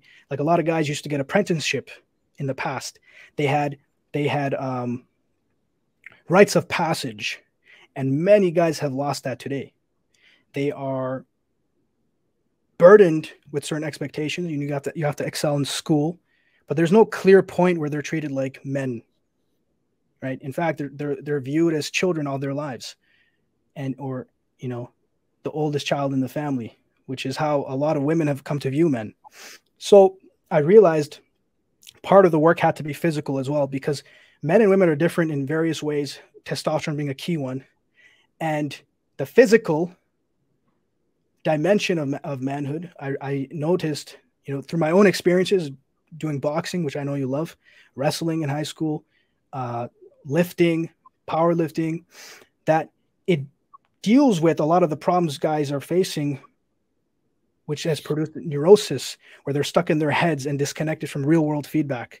If you look at the online world, that's what it is, what a lot of their problems are. They're neurotic. They're living in a fantasy world. They don't have real world feedback. There's a reason you said, I'll pay £1,000 to whoever says so-and-so to my face. And if someone could say something to your face, even if you held them accountable, at some level, you would know that, hey, at least this person is congruent. There's something about him I can trust more because I can predict him. I know he's a man of his word, even if I don't agree with him, right? And I noticed that being involved in the physical world is the easiest way to develop that as a man, because the laws of nature, if you will, they don't lie to you. They train you and they teach you how things work very rawly, very linearly, and you have no choice but to adapt and understand the correct limits that you need to work within. And that teaches you responsibility, and that teaches you respect for limits. And if you don't, there are immediate consequences: a broken jaw, car accidents, falling from great heights, burning your hands, right? So I knew that guys need to learn all this through some form of physical discipline. The one I personally really like to offer, MMA, but any kind of physical activity is okay, including trekking, doing group activities through camping, hiking, and immersing yourself in an environment where you're also getting things that many young men are suffering from the deprivation of, like sunlight. Instead of getting natural vitamin D and the red light that is good for your testosterone and is natural sunscreen for the UV rays in the afternoon, which is also good for testosterone, what they're getting is blue light from the screens all day, which are destroying them hormonally, right? And so to combat all of these problems, I decided that I was going to put together 2 key programs. One of them is called Becoming Men, Rojula Foundations, and the other one is called Wife Vetting Mastery. And these would help guys with their main issues. Number 1, not understanding manhood. Number 2, not being able to apply it in finding a wife, let alone keeping one. And in each of these programs, I'm very careful to define the foundational differences between Islam and, say, Red Pill. For example, we don't just accept material assumptions. We don't just look at, the body. We look at the fact that there's also a soul, that there's a fitra, and that's going to affect how we view human nature. If you just look at us as biological machines that have no fitra, you're not going to understand what a human being is fully, and you're not going to understand male nature or female nature fully. You only have maybe a part of the picture. And so I try to look at all the source texts that distinguish the male fitra and male roles from the female fitra and female roles. For example, if we look at one, this is a really beautiful hadith, and I heard a great friend, he's actually a Muay Thai coach and an ex-pro fighter. He is also very spiritual, which I really value about him. And he called this the alchemy of womanhood. And it's a hadith where Sayyida Aisha radiallahu anha was asked, which type of woman is best? And she said, the woman who does not speak evil, is not tricked by the machinations of men, and whose heart is free of all but pleasing her husband and taking care of her family. How would the feminists react to this? Allahu Akbar. Allahu Akbar. That's a beautiful hadith. Beautiful. Beautiful. Because that's what every man wants as well, right? Right. And absolutely. It's a sahih hadith. A nurturing and loving, obedient wife. Right. Right. Whose focus is the primary focus of, you know, their major role and responsibility in society. Right. Absolutely. Absolutely. And there are just so many other hadith, including those that deal with how the Prophet sallallahu alaihi wasallam provided tarbiyah to his own wives, our mothers, radiallahu anhuna, where he kept almost a month of distance. And if people were to read that, the narrations around those, I mean, they would be triggered. That's the honest truth. Unless they have been accustomed and connected to the tradition early on, and the red pillars will call that he kept masculine frame. Right. SubhanAllah. Yeah. So when I would look at these, I would try to craft the founding principles of the Green Pill movement. And I built a hierarchy where you have principles, you have forms, and then you have techniques, right? And the principles are where we start, because what I find the red pill community lacking is it doesn't have a top-down approach. It has a bottom-up approach often, and it's not very precise. It confuses incidental things with universal things. Like, for example, oh yeah, this guy, you know, he's rude and belligerent, and he wears leather jackets, and he calls himself alpha, and he gets all the women, and the simp guy doesn't. So I have to be like that to get attraction working with my wife. But that's, anyone with any understanding of logic would realize that's very fallacious. How do you know what was working to create attraction there? You just assumed it was this and that, and you're not precise. Yeah. So I'm making sure, right, that we're principled. You're deriving these principles from the source text themselves as well. You're applying it in a contemporary way. Right. Which is exactly what's needed. We need the Green Pill movement. We need a movement where someone is teaching our young men the principles from the Quran and the Sunnah, from the principles of prophetic masculinity, to apply in their physical life, in their spiritual life, in the social life, and in the family life. And this is exactly what we need. Absolutely. And if you don't have this, you get very messy analyses and people get confused. They think, oh, hypergamy, so explain why Will Smith and Johnny Depp ended up the way they did. They had a lot of hypergamous factors going for them, but both of them had disastrous romantic lives. And they lost frame, if you will. They did not exercise authority. And so we look at these dynamics and we explain what is it that is fundamental to masculinity and attraction, authority. How do you define that? And I demarcate two types of authority. One is positional, one is dispositional. Positional is like status-based. You're a police officer. You have the uniform. Dispositional is you can actually do your job and exercise authority well to create order and harmony. Even if it means butting heads a little bit, there might be some friction, but like any coach, you know how to steer your dependents in the right direction. And you're not afraid. You're not fake. You can be really and truly intimate. You don't run from conflict. You don't fake niceness in it. You care about the true long-term good of all involved. So sometimes you might have to get aggressive to some degree, but it's coming from a place of love, right? Tough love. And if you don't have that, you can have the uniform, you can have the badge, you can be officially the husband, officially the teacher, officially any position of authority. but you won't be respected. And when people find out that you don't have congruence with your role, they're not going to feel satisfied with you, right? They'll understand that you're not actually able to create order in their lives, which is why a lot of these celebrities failed. They had status, they had money, they could attract a lot of regular women, but the women that they chose, they couldn't govern them in a responsible way. The very fact that they allowed them to be involved in such a dysfunctional environment like Hollywood, where there's fahisha everywhere, that already means that they don't understand how to lead.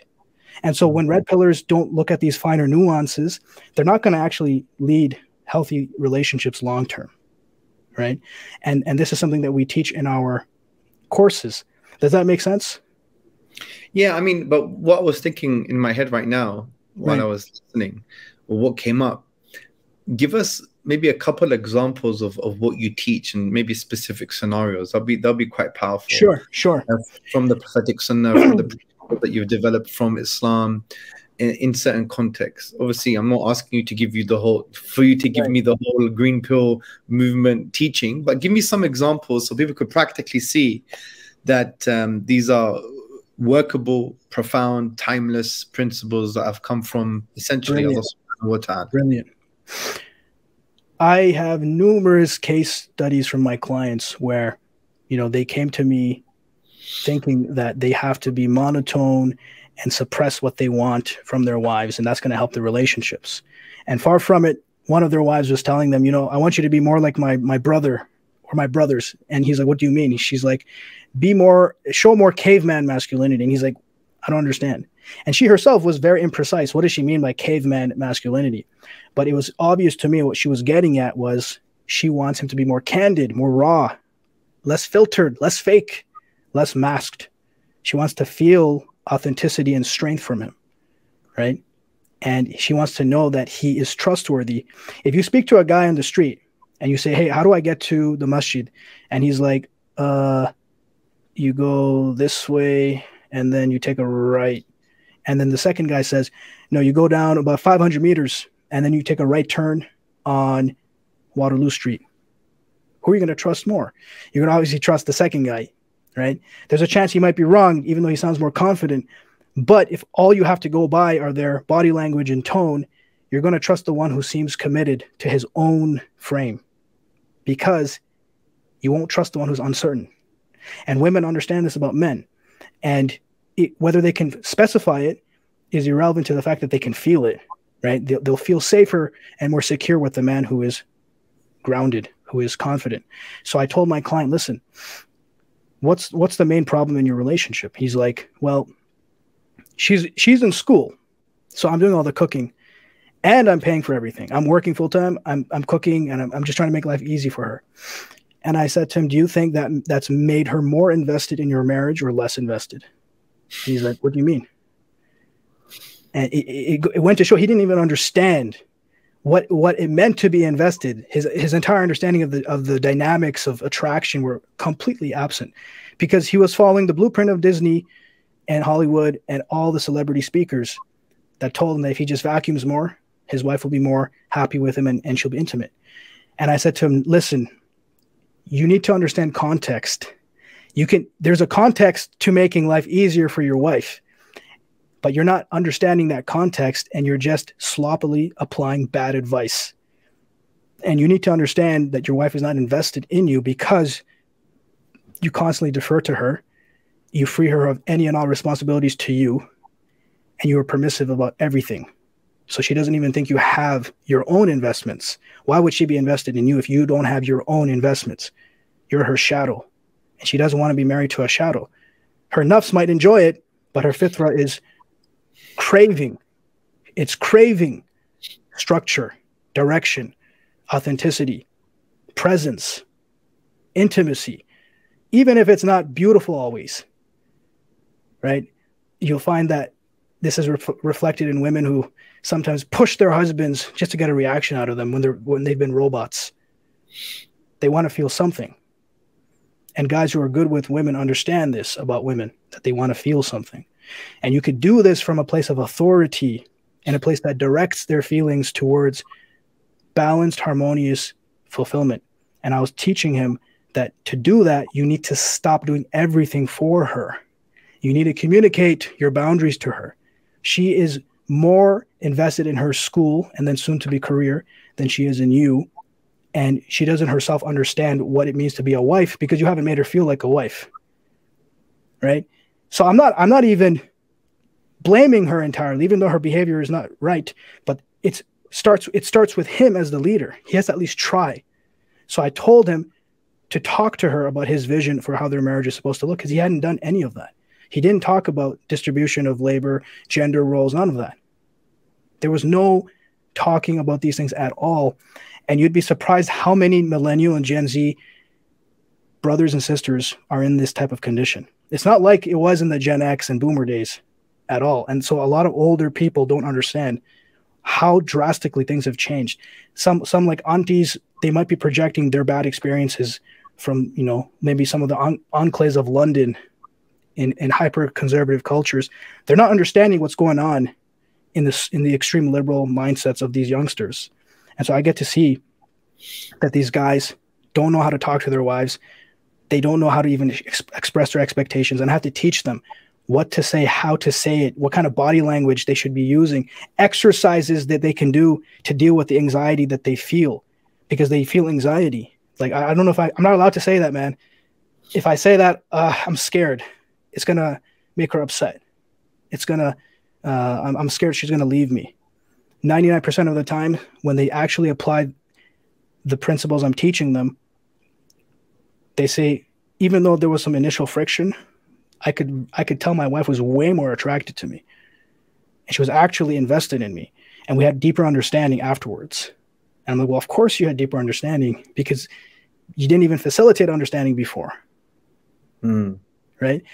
That's just one case. And other cases would be things like clients who they didn't know how to stand up for themselves, even to their parents. Their parents would, you know, dictate who they're going to marry and how, without doing any, you know, proper vetting. One of my clients, worst case, it's the worst case I've heard. He married a politician's daughter in Bangladesh, and they come from a family that has a lot of trouble, and they're part of a very bad political party. So he knew deep down in his stomach that was the wrong thing to do. But guess who pushed him to do it? His mother. Not even his father. His father was also against it. His mother pushed him to do it. And so when we talk about, I understand when people refer to mommy's boys in a derogatory way. There's an unfair, you know, application of that, where you're being good to your mother, and then there's a fair application, like in the case of this client, who didn't have the frame, the wisdom, the dignity to explain to his mother firmly but with goodness that I'm not going to do this. This is a very bad idea. And he couldn't do that. And he married her. And when he brought her over to Toronto, she was a complete mess. Every little thing. He didn't like her talking on the phone late at night while he's trying to sleep. Well, you can't tell me what to do. I'll call the police. Well, can you make me a cup of tea? No, get your own tea. Okay, I brought you food earlier. I bought food for us. Would you be kind enough to at least wash the dishes? No, that's not my responsibility. Any money you give to me is from your parents, so I don't care about you. And I heard the clips. I have the screenshots, you know. And you know, but something must have happened for it to end up like that. Because absolutely. Like for me, it's about knowing who you are, what your red lines are, what the principles are, and just having that masculine frame.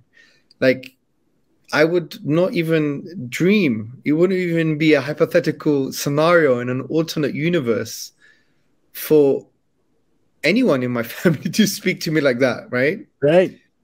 But like this, it's like, and I think it comes from because there's a sense of neediness with some of these brothers. Maybe they feel that they're scared to lose something. But with all due respect, the worst thing that you can lose is your sense of self. Right. The worst thing that you can lose is your own, you know, masculinity. The worst thing that you can lose is you know, your sense of dignity. You know, if that were to happen, you need to show that you're not scared of walking out of the room and not coming back, right? Absolutely. saying you have to hold that line all the time. Of course not. But, you know, in the grand cosmic scheme of things, if this would be a repetitive action and they think they can weaponize, you know, your neediness, your need for love and affection and connection, well, with all due respect, you could get that somewhere else. Say bye-bye. Like, I think there's a sense of neediness going on. I mean, I don't know what's happening here. And for me, I'm trying to unpack and unravel the psycho-spiritual dynamic, because maybe, you know, it's a form of female worship, man. I don't know what it is. Right. You should worship Allah subhanahu wa ta'ala, right? Absolutely. You know, Absolutely. And worshiping Allah means to love Him, know Him, to obey Him, to be humble before Him, to direct your acts of worship to Him alone. So you should be thinking, what does Allah want from me in this situation, right? Right, right. He doesn't want you to be spoken to like that. And then He wants you to be self-aware, to find out how you got to that level and to rectify and have that masculine frame. Absolutely. And to understand how the Prophet sallallahu alaihi wasallam, you know, would have advised him to deal with that situation. And a lot of it is lack of deen, lack of role models. Maybe he saw his own father doing the same thing as well, bro. You know, and so, yeah, it's like an ongoing cycle. And I'm thinking to myself, why would you, how can you even let it? I mean, what's gone wrong? I mean, I know we've already discussed that, but I'm just talking a bit more aloud now. It's like nearly 1 in the morning for me here. And I'm just thinking, poor guy. I mean, how? Why? I mean, when? I mean, I can't even put words together. Bless. It's like these poor guys. And that's why what you're doing is so important. It is so important, because a lot of us, we get stuck in the online manosphere. We think everyone's like a masculine male. Everyone knows what to say and do. But it's not the case at all. There are thousands of brothers who lack that spiritual guidance. As I mentioned, I wouldn't give the same medicine to a guy who I see is already asserting himself, but he doesn't have the right hikmah. He doesn't have the wisdom, right? These guys don't have that to begin with, and they're constantly ignored. You know, the male suicide rate is exponentially higher than the female suicide rate in North America and probably globally. And our imams are not acknowledging this. If they do, it's always through a very feminist lens, like, you know what, don't suppress your emotions and, you know, be more vulnerable. But they don't teach men that you know, part of being open and clear is that you can say things that the feminists don't like, if it's true, right? That's true. That's true authenticity. You're telling guys to be vulnerable, but then it's on the terms and conditions of who? The woke mob. That's not vulnerability. That's just another mask, right? And a lot of guys, they need to learn and be told that just being vulnerable without structure is not going to help you. It's going to get you killed in the worst case scenario, or at least pitied and left to the side. You're not supposed to be vulnerable for everyone. You're not supposed to be vulnerable in front of a shaitan. They're not going to help you. They want to see you weak so they can harm you. There are places that call for vulnerability, and there are places and contexts that don't. If you're dealing with the nafs, right? If you're dealing with the nafs of a woman who doesn't have the tarbiyah and maturity to handle your vulnerability, don't give it to her. It'll be weaponized against you. Weaponized, right? Right. Yeah. It takes, you know, you have to be, it will be a righteous person, in this context, a righteous woman, to be able to accept, you know, valid expressions of vulnerability and never to use it against her husband, because she loves him, she adores him, she wants to obey him, she wants to be submissive to him, devoutly obedient to him for the sake of Allah. And she sees that vulnerability as actually a strength, because you shouldn't express all of your vulnerabilities, right? Right. You know, obviously you should have a good connection, deep connection with your wife, with your spouse, a loving connection, as Allah talks about rahmah and mawadda, you know, mercy and love. And those vulnerabilities should be expressed in the context of strength. You know, like the Prophet sallallahu alaihi wasallam, the way he related to Khadija radiallahu anha, you know, when he came down to the mountain, from the mountain, and saying, cover me, cover me. And there was, if you want to see it that way, there was an expression of some form of vulnerability, if you want to frame it that way. Yeah. And look at the piety of Khadija radiallahu anha. Look at her, the way she related to him. And, you know, and that's very, very special. And the Prophet ﷺ, the way he described the love of Khadija radiallahu anha in an authentic hadith, I believe it's in Bukhari, her love nourished me is such a powerful way of describing love. Huh? It's extremely beautiful, extremely beautiful. So her love nourished me. And you know, the whole, we spoke about this a bit earlier, but we didn't get into it. The whole thing about Khadija radiallahu anha, when many feminist sisters, they see her as the boss woman. The funny thing is, when she married the Prophet sallallahu alaihi wasallam, she took a step back. There was a sense of hiddenness, right? Absolutely.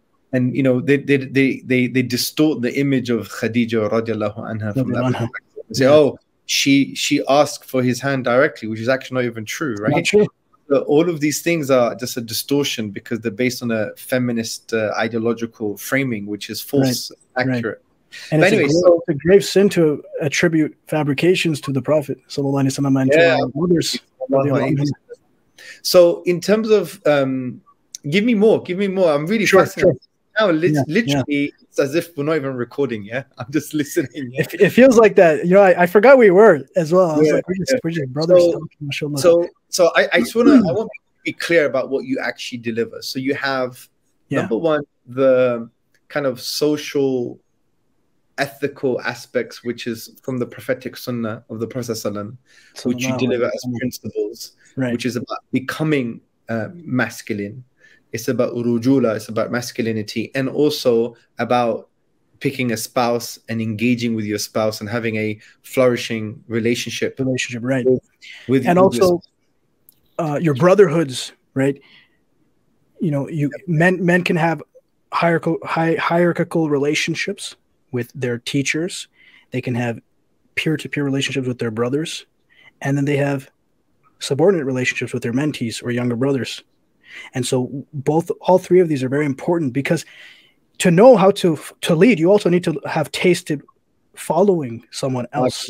Absolutely. To be a good leader, you have to be a good follower. I really believe that. Follower, right? So you need to have seniors to keep you in check, to guide you. Your ego must be tethered. And obviously, so that's another aspect. So there's the brotherhood and the hierarchies in that as well. And then after you have the physical aspect, right? The physical aspect, the physical training, and so on and so forth. Right. Would those be the three areas of the Green Pill movement? Yes, the physical.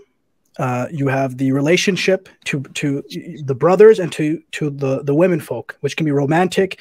It can be your daughters, your sisters, your mothers, right? We have brothers amongst us who have households where their father passed away, or one of my great friends who you met, you know, just recently, he comes from a single mother home, had an abusive father, and I'm so impressed that he became green-pilled. Instead of becoming a male ally, he did the hard work of understanding that despite having had an abusive father, the way for him to show up for Allah and His Messenger sallallahu alaihi wasallam and to serve his mother and his sister and his brother is not by becoming this, you know, emasculated simp archetype. It's to actually become a man, a rajul, and to understand how to exercise authority justly aligned with the principles of Islam. How can he do that, right? So he understood how to do this, and it led him to coincide with values that I myself promote through the Green Pill. And then we have brothers who want to get married and they haven't yet done it, but they're in the process of it. We have brothers who are already married, but they're struggling. We have brothers who have good marriages, but they have children and they want to ensure their children are raised correctly. And that means with the correct gendered dynamics, boys and girls. You know, how should they as fathers relate to their boys, and how should they relate to their girls, right? So we have all of these types of brothers in our community, of green-pilled brothers. And my program, because it starts with principles and then goes to particulars like techniques, it offers something for each of them, depending on their context. The principles are the same for all of them, regardless of their context. Where do we go if we want to join the Green Pill movement? I have a free Facebook page right now called The Green Pill. I have 2 Telegram channels that are also free. And I have my Instagram page, Majesty and Beauty. Anyone who reaches out to me on IG or looks up my page on Facebook will be able to find The Green Pill or my page on IG. They can reach out to me on IG as well and ask to be added to the... If they want coaching from me? if they want coaching for me, the best thing for them to do is to reach out to me through IG. So you don't have a website, it's all social media based, yeah? I do have a website. It's still in development. So once that's fully done, do you have a URL? Is that gonna? Yeah, I do have a URL, and I will drop the link for you. Right now, good. It's www.becomingrijal. That's with 2 A's.com. Rijal with 2 A's.com. Okay, good. So you're gonna have your programs there, and you're going to have your coaching. They'll be able to access your coaching from there. Right. Perfect. We also have like a space for financial success too. You know, building wealth. Yes. Building your body, building your mind, building your relationships, all goes hand in hand, right? And my teacher, Ustad Mustafa Azam, he has his own program and community, but it's very much aligned with what I do. It's just a different brand, and he has a different model. His is called Rising Men. And he has some really, really cool stuff. He calls them the M's of manhood. Let me actually read them out to you. I think they will be a great compliment. They're called the 10 M's of Muslim masculinity. M1, Messenger, sallallahu alaihi wasallam.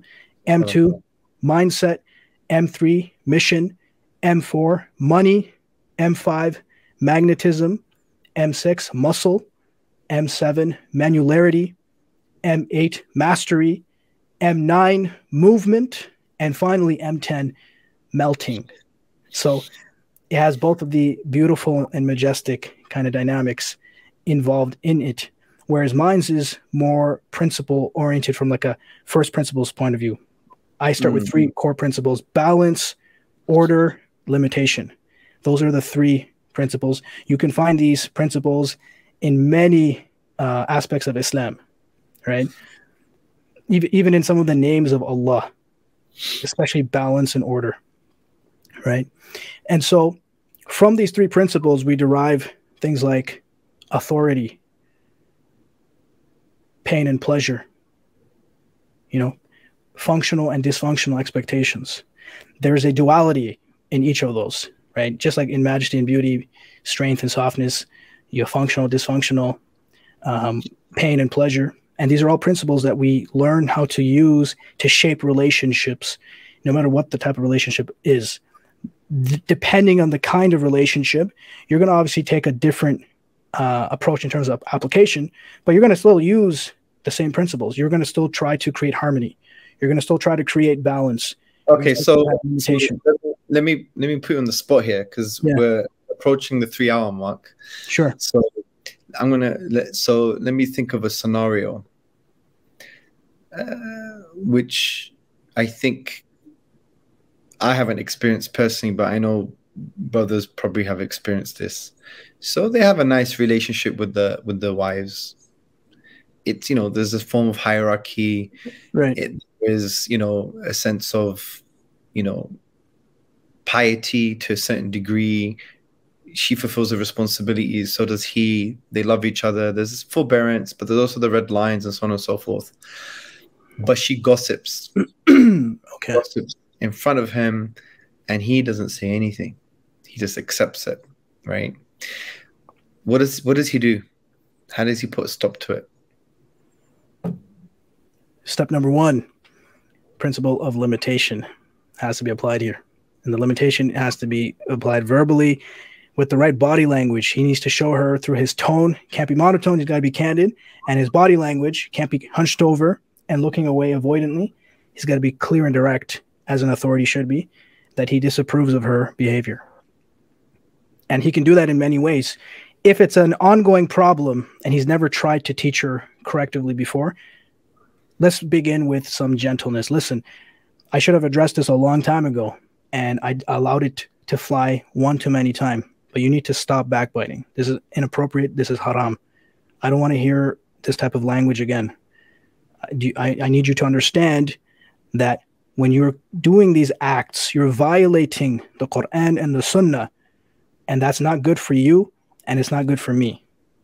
Tell her straight, right? And you've given her a restriction, what not to do. Don't gossip, and tell her what to do. If you have a problem with people that you're backbiting, let's problem solve. Okay? Is there a legitimate problem there? Let's problem solve. If there isn't, stop yapping. But regardless, I'm going to give you what not to do, and I'm going to give you what to do, and then I'm going to say how. Instruction. If you give your dependents, anyone, those three things, it reduces the room for excuses. Oh, I didn't know what you expected. I didn't understand. It was unreasonable. It was unattainable. It wasn't clear. Nope. You've been given a clear path to correction, and a responsible functional authority has to do that. Right? Okay. So she responds by saying, "Well, I'm not perfect. You're not perfect. Why are you telling me what to do? Why are you judging me for?" Don't deflect. What did I just say? Let's bring it back. What did I just say? You said that backbiting is haram. Yeah. Violating the Quran and the Sunnah. Yeah. What does that have to do with anything that you said right now? Are we supposed to validate our sins? No. Don't do that. Choose mercy. Choose forgiveness. Don't deflect. All right.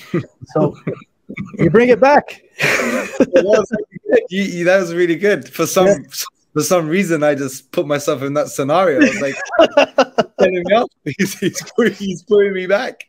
I know people think like, oh, is it really going to work? But my clients have done this.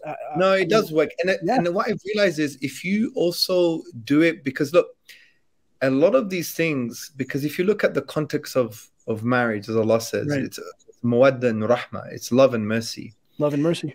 And if you really define love is intentional and directional. Right. You intend goodness and guidance for the person that you love. You have an affinity for them. You want genuine goodness and guidance for them. You don't have any negative hidden intentions for them. You want goodness and guidance and well-being for them. And you want to be part of that well-being. You want to make sure that they have that well-being from a physical, spiritual, and social perspective. So if you're sincere, you have that sincere love for them. It's intentional and directional. You're committed to their well-being. The way you express yourself, even if it's assertive, they're going to understand that it comes from a place of, I'm an authority over you. I love you. I want your well-being. I'm not necessarily saying that I'm more moral than you, because everyone sins, but this is my role.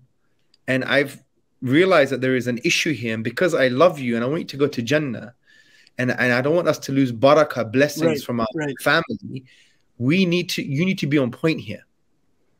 So if it comes across that way, like you did, from a perspective of mawadda and rahma, even if it's assertive, it will come across in a particular way. Absolutely. Because sometimes we may give the advice from a place of the tyrant, and although you are justified in giving that advice, but because it comes from a tyrannical perspective, that you're there just to dominate for the sake of dominance, and to be, not following the prophetic way of communicating with people to uplift the best out of them, it might not come. It might create more friction. So there is a way of delivering. It doesn't mean you got to be all soft and loving. Don't worry, understand why you've done that. No, you don't give excuses for transgressions. Right. But it comes from that place. I think it really, really helps, and it's really, really helps. There's an American psychologist, Jonathan Haidt, I think. He wrote The Coddling of the American Mind, and he talks about how detrimental it has been to coddle the millennial and Gen Z demographics. Like not teaching them discipline in a direct way has actually harmed them.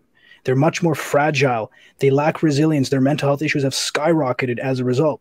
They need exposure therapy in gradual doses. And what I mean by exposure therapy is to some real talk. They need a little bit more real talk in their lives.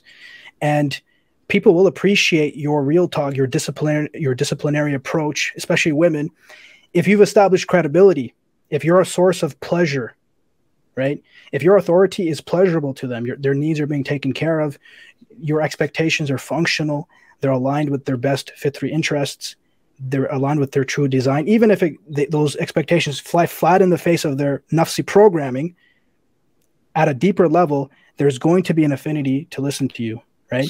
And this is also why part of my programming and training is to teach the brothers to positively reinforce submission and cooperation. Because if you have a guy who's forceful in punishing violations, like through his tone is really negative. He's not monotone when he's disapproving, but when his wife is good and listening and at his service, cooking for him, listening to him, apologizing, he's like neglectful, or he's very monotone, then what's coming through to her? What message?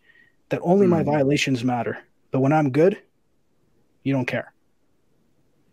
And so positive reinforcement is very much a part of authority. And parents know this already. Somehow husbands don't, you know, and somehow women forget it when it comes to understanding that authority for their husband is not intrinsically oppressive, right? Islam has made it clear. This is why we have a Jamali and Jalali side. The Jamali side and Jalali side come together, so you have pain and pleasure, right? That's what moves life. We all need it. We all know we need it in the right doses at the right times. And, you know, explaining your reasoning, showing that you're coming from a good place. These are good ways to soften people. But I advise brothers to do that if they see that their women folk, or anyone for that matter, are coming from a good faith place. Because you know how we can always point to children as an example, because they're great examples of honesty and a fitra that's pure, but also a nafs that needs to be tamed. If you try to explain to your child to go to sleep at a certain time and they keep asking why, you can tell they don't really care about the reason, right? And by giving them the reason prematurely before they're in a state of rest, a balance, submission, they're not going to respect you. They're going to think, I can play with him, I can waste his time, and he's going to be explaining himself all day, right? And a lot of guys, they misunderstand that. So there's a correct order to tarbiyah, right? And if you look, this is amazing, but if you look at the commentaries of the classical scholars, the various tafasir of Surah 4, verse 34, you find some incredible insight. Men are in charge, Bismillah, men are in charge over women because Allah has made one of them excel over another. And because men have expended their wealth over them, so the virtuous women are submissive. They keep watch in the absence of their husbands, as Allah commanded to watch. And as to those women whose disobedience you fear, then admonish them and sleep apart from them. And then obviously it says, and beat them lightly. Then if they come under your command, then seek not any way of excess against them. Undoubtedly, Allah is exalted great. Now, obviously, few people in the Western speaker circuit cite the full verse, right? And I actually had a run-in with an Azari sheikh who was very popular, and he gave a very, very, very just completely distorted commentary of this verse. And he cited like the first line, and he was basically saying that what this verse is saying is that men have to serve their families like a plumber, and they have to be a 10 at home. And there was not one mention of authority. And I was like, well, you can serve from authority and you can serve without authority. So which one is it? You can't just say serve, because the wife is serving too. Is her servicing the same as yours? And he obviously didn't take well to those types of questions. And I looked at the traditional commentaries, and for example, Imam Tabari, rahimullah, he says, the men deserve to be in charge of their women in disciplining them and assisting them in their obligations towards Allah, as well as towards the men themselves. And I was like, why does it mention and towards the men themselves? It's almost as if you're passive about instructing your women folk on how to treat you, then you can expect not to be treated the way you want. And it's not necessarily even their fault or coming from a place of malice. It could also simply be they don't know what you want because you haven't been clear. You haven't guided them. So you can't blame them for that if you yourself have been passive. You can't expect them to mind read you and put that burden on them. In fact, you should be the one to do more of that than them. And I noticed that guys who don't actually take responsibility of both heading their relationships and teaching in those relationships, they actually end up making their wives feel very anxious. So it's hard for them to correct their wives because their wives don't actually trust them. because they haven't been the predictable, secure disciplinaries, right? This is where red pill is very flat out wrong often, because it says you have to be very, very, very purposely unpredictable. It tells men to play mind tricks on their wives because they think that's exciting.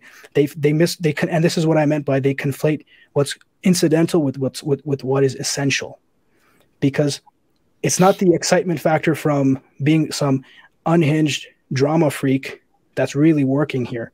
What it is the fact that you are asserting yourself in a candid way that appears spontaneous because you're not scripted.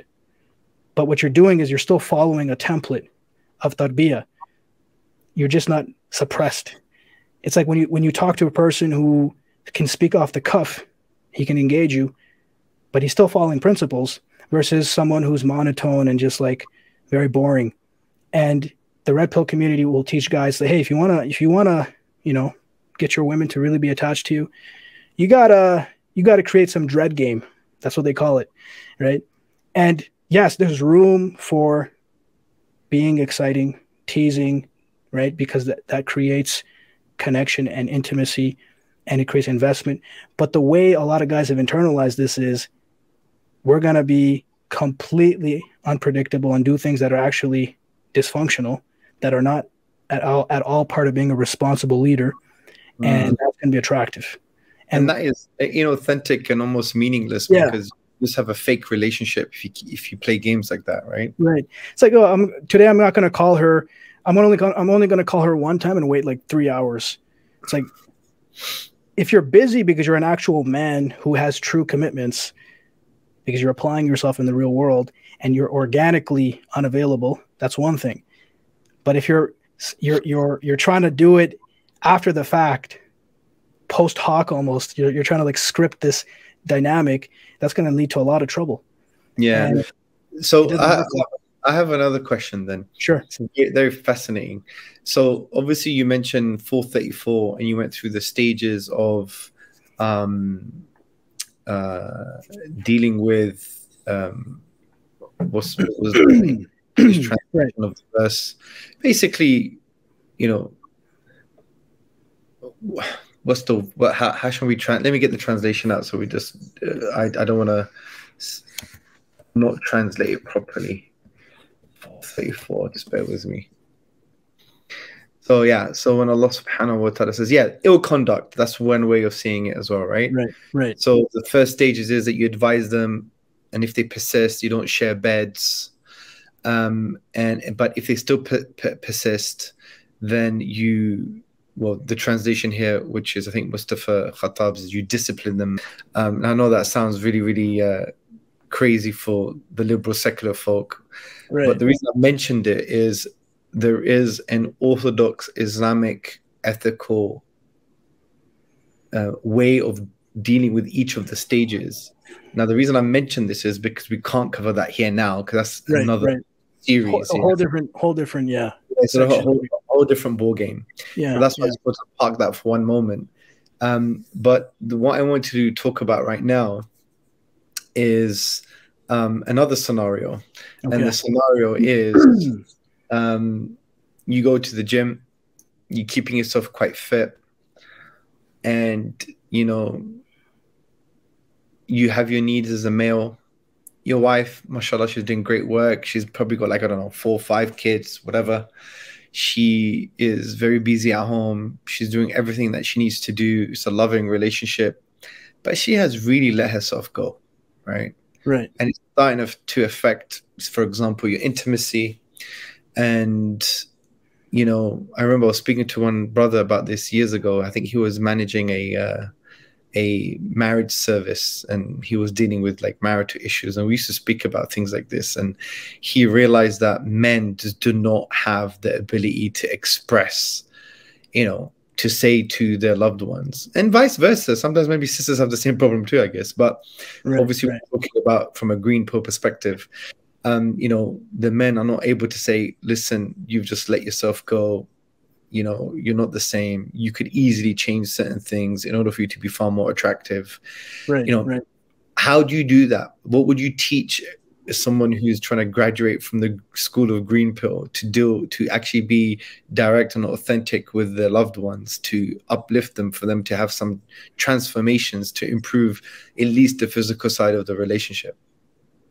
Beautiful question. Beautiful. By the way, on that side point, I remember making a joke with that brother, and I was like, some sisters are like, "Oh, you're so shallow. Why are you judging me? It's the inside that counts." And I said, well, yeah, well, that is the problem. The inside was the problem, because you've been eating too much. You're gluttonous.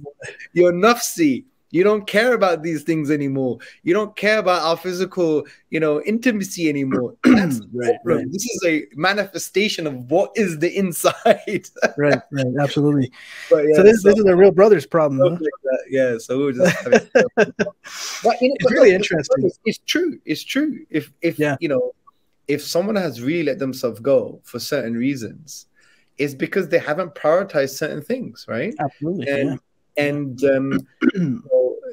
the dedication to certain things, or the vision for their relationship is not aligned with their spouse, and they need to be brought back into line and say, look, you need to sort some stuff out. So what would you teach a future green pillar or future graduate on how to deal with that scenario? Beautiful question. I've dealt with this with clients, and I want to put out a disclaimer for people who don't know me. I am married. All my brothers are married. We have wonderful marriages. We're very secure in our marriages. We are undeniably the heads of our households, right? Of our marriages. Alhamdulillah. And I'm not saying that to flex or out of ego. I'm saying that because I understand that people want to know whether you're congruent. And that's a very valid thing to want to know. Are you credible? Are you practicing what you preach? This is not something to flex about. It's supposed to be normal. Like masculinity, manhood at a very basic working level should be a normal thing. It was for centuries, right? So when I say, are you a real man? I'm not talking about, are you reaching the pinnacles of manhood where you're the caliph now? You can govern an entire society. Your authority can be exercised over even the best of men. I'm just saying, can you exercise authority well over a family unit? That's something every man should be able to access, unless they have some very extreme issues, right? And so I am married, and everything we're talking about, I'm very free with my wife about, and she's very supportive of everything. I was crying in front of her yesterday when we were going through some of the hadith, and she was like, she was comforting me because they were so beautiful to me to see the prophetic tradition, sallallahu alaihi wasallam. And so you can be very close and open with your women folk from a place of authority, from a place where you're routinely giving them tarbiyah, disciplining and nurturing, educating and supporting, redirecting, right? And you have to be the more patient party in the long run if you want to be the leader. And so a man in the situation you're referring to, he needs to understand that she didn't just let herself go alone. He also let her go. He also let herself go. Let's put it that way. He allowed her to let herself go and didn't act as the impetus, the stimulus to keep her on track through love and tough love, right? Through approval and disapproval in the right ways, right? With the right values underpinning what he wants, which is obviously prophetic advice and prophetic values. Sallallahu alaihi wasallam. Don't be gluttonous. Your body is a trust. Your intentions for your husband are a form of ibadah. You maintaining yourself for your spouse, whether it's for your husband or wife, is a form of worship with the right intention, and so on and so forth. So that person, that man in this case, has to own up to that you have a responsibility to play for whether your wife was protected and guided. And if you can own up to that, now you can intervene, right? You have to be honest, though, and you have to account yourself. And you should tell her that, too, that I shouldn't have allowed this, right? This is how a man will talk. And a wannabe alpha who hasn't actually reached manhood will posture as if he wants authority, but he won't actually enact it responsibly and say, he'll only say, it's your fault, right? a man who's responsible wouldn't in most cases have allowed the problem to go unaddressed for too long, unless again there's some extreme circumstances, like he's the caliph, he's got so much on his hands, he's taking care of so many people. But we're talking to the average guy, so the average guy has to swallow that pill. That's the first green pill. The second one is you need to sit your wife down and have an intervention from a place of concern, and you need to come with a plan. How is she going to actually get started on this journey that's going to feel uncomfortable? She's going to have a lot of resistance at first. She's going to feel anxious. She's going to feel insecure. And those are very natural things for her to feel. She might even have been spoiled, and you've, again, facilitated that in this case. So you have to be ready to deal with these, any possible objections, understand where they actually stem from: insecurity, spoiled nafs. It could be both, right? Both dynamics at play. And you need to know when to reassure her and when to not accept excuses. This is the application of majesty and beauty. Listen, I love you. I've made a big mistake. I haven't attended to your health. We need to do some couples workouts, okay? And I promise you, things are going to get good if you put your effort into this, and I'm going to take care of you and guide you through this. And we're going to start with baby steps. But what I need from you is an understanding that this is important for you and for me, and beyond all, Allah and His Messenger, sallallahu alaihi wasallam. Do you understand what I said? Do you have questions? Right? Be a teacher. Yeah, it's like being a mentor, you know, and but that starts with very frank, authentic conversations. Yeah, and telling them, look, this, you know, and it starts with, you know, that place of love and commitment, that you have a vision for your marriage, you have a vision for your relationship. You want your relationship to be as optimal as possible for the sake of Allah. You want your house to be, you know, a house of taqwa, God consciousness. Absolutely, yeah. When you both realize that, you know, you have rights over each other. Like, you know, if you know, my wife said to me, I want you to have bigger shoulders, and I'm going to start, you know, smashing the gym and doing extra sets on shoulders, for example. Yeah? Right. That's it, right? You know, you know, I want her to feel pleased, right? So if that, you know, she said that to me, I'd be like, let's go, let's do more shoulder work, right? Let's do more shoulder work, right? And likewise, you know, when you speak to your wife, you say, you know, this is something that maybe you used to have, and you can still have it, right? Because obviously you don't want to tell them to have things that now is, you know, gone, right? Because people change and life is full of transformations. But if something that is possible for them to work on, then you tell them it with a place of love and, if needed, assertiveness. But you provide that solution, as you said. You provide, you know, here's a great workout. Here's a really good website. I bought you a set of weights, or I facilitated stuff at home for you to do. Absolutely, or, you know, whatever the case may be. And you and when they start improving, positive affirmation. You praise them. And absolutely. Just like we do with any human, even with brothers, if you're you know, a leader of an organization, that's what you do with brothers too. And also with, if she fails and she, like, maybe, oh, I've had a bad week, then you don't crush them. Yeah. You don't have this tyrannical authority saying, oh, I knew it, you're never good enough, you don't love me, you're lazy. That language shouldn't be expressed. But you're like, don't worry, let's get back on track. And you empower them to get back on track, as long as they have the same vision and goal. So make it attainable, like you said, make it attainable. Yeah, I built a gym for my... Sorry, I was just saying, I built a gym for my wife and my sister-in-law. I built it from scratch. It's a fully functional gym. It preserves their modesty. You know, no men can see them. They have access to it every single day. Brilliant. And I maintain it, right? It's so simple.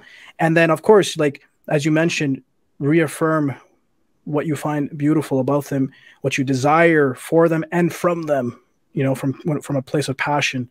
Be romantic. And you can also be subtle. You don't have to always be direct. Just take them by the hand and just do an impromptu workout. 5 minutes. Let's get you warmed up. I think subtlety is culturally based as well. Yeah. Like, there are some communities you just have to say it straight. That's how they work. You just have to say, this is it. Khalas.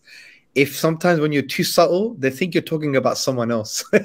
That's also very true. That's also very true. Especially sometimes in the Desi community, like you're talking about them, but they're like, oh yeah, I know that person. There's some auntie who does that. And like, no. It's you. Yeah. It's you. Sometimes you have to be direct. Yeah. Right. That's why I think in certain cultures, there's such a thing as body shaming. Like, you know, some cultures, I think even in my culture, right, where my mom is from, sometimes you body shame, and body shame has a positive thing. You get them to like start fixing up. Right, that's how it works. It's a cultural thing, you know. If you were to say to them, "Oh, don't worry, just have another cake. You only live once," and just spoiling their nuts. Yeah, it's dangerous. But you know, in certain cultures, shaming to a certain degree, especially amongst the women themselves, it could have a transformative impact, right? Yeah, it can be seen as a corrective mechanism. Absolutely. Mechanism, you know, it's true. So, look, there was more we wanted to talk about, which I think you come back on again to talk about, because I wanted to talk about things like, you know, other ways feminism is being covertly misogynistic. Yes. Modern speakers, you know, I have this issue about modern speakers. Many speakers, they don't even talk about feminism. They haven't mentioned it once, I think. Yeah. And could be the case because they have a lot of female followers, Allah knows. But the thing is, you know, those things are quite dangerous because we follow the algorithm, and that's quite dangerous because our role as du'at and speakers and teachers is to give people what they need, not what they want, right? So I want to talk about men's major issues today, some examples of emasculation. How do you help boys and men succeed despite the systemic emasculation? What kind of development programs are there? I mean, Yani, but we've been going for 3 hours and 13 minutes. So it just goes to show how neglected this subject has been. You know? Yes. So we need to do a part two. We need to do a part two. We got to do a part two, inshallah. So we have to do a part two because I do believe a lot of people are going to raise a lot of questions with some of the stuff that you've mentioned. Because it might be new to them as well. Like, wow, really? What's this? What about this? Sure. So what I would suggest as well, we should do another video, and we should do a live. Like a Q&A on this video, because there are going to be a lot of questions on this video, and that would be interesting. People could, it would be really good for your stuff because people will bring people on board. They'll ask you, it'll be like live mentoring. Oh, I heard you said about this. Well, how would green pill do with this? How would prophetic masculinity do with this? Yeah, absolutely. Really good. Yeah, I mean, that'd be great. I asked the first question and I gave you another sub question, and the way you just brought it back, I felt that you were telling me off. It was really good, and in a nice way. I was like, okay, I've been put in my place. SubhanAllah. I felt part of the scenario. It was brilliant. But yeah, bro. So look, brothers and sisters, please keep in touch with brother Fahim Faruk, the Green Pill Coach. You can find him on Instagram, on Telegram, on Facebook. What do they have to type in again? If they just look up the Green Pill, 3 separate words, they'll find the page or the community. That's on Facebook, yeah? That's on Facebook, right. And on Instagram, it's Majesty and Beauty. Majesty and Beauty, all together. And then they'll have access to your Telegram accounts through there, right? Right. And I'll give them access. Yeah. Okay, brilliant. So we'll do a part 2, maybe as a video or a live. I'm leaning towards a live. That'll be brilliant. Because there'll be like loads of guys and even sisters coming on board saying, my husband this, my wife this, how do I deal with this? And to be honest, right, it would show green pill in action, right? Because that hardly happens. You have a lot of these red pill brothers, if you like, you know, talking to women, or they're having these interactions and they seem intellectually and socially dominant. They've won the argument, right? And it promotes that type of narrative. But we want to promote the green pill, prophetic masculinity, and I think a live would be great. But yeah, that'd be great. That'd be absolutely wonderful, inshallah. God bless you, bro. I'm gonna stop the recording, but stay here. So, brothers, assalamu alaikum warahmatullahi wabarakatuh.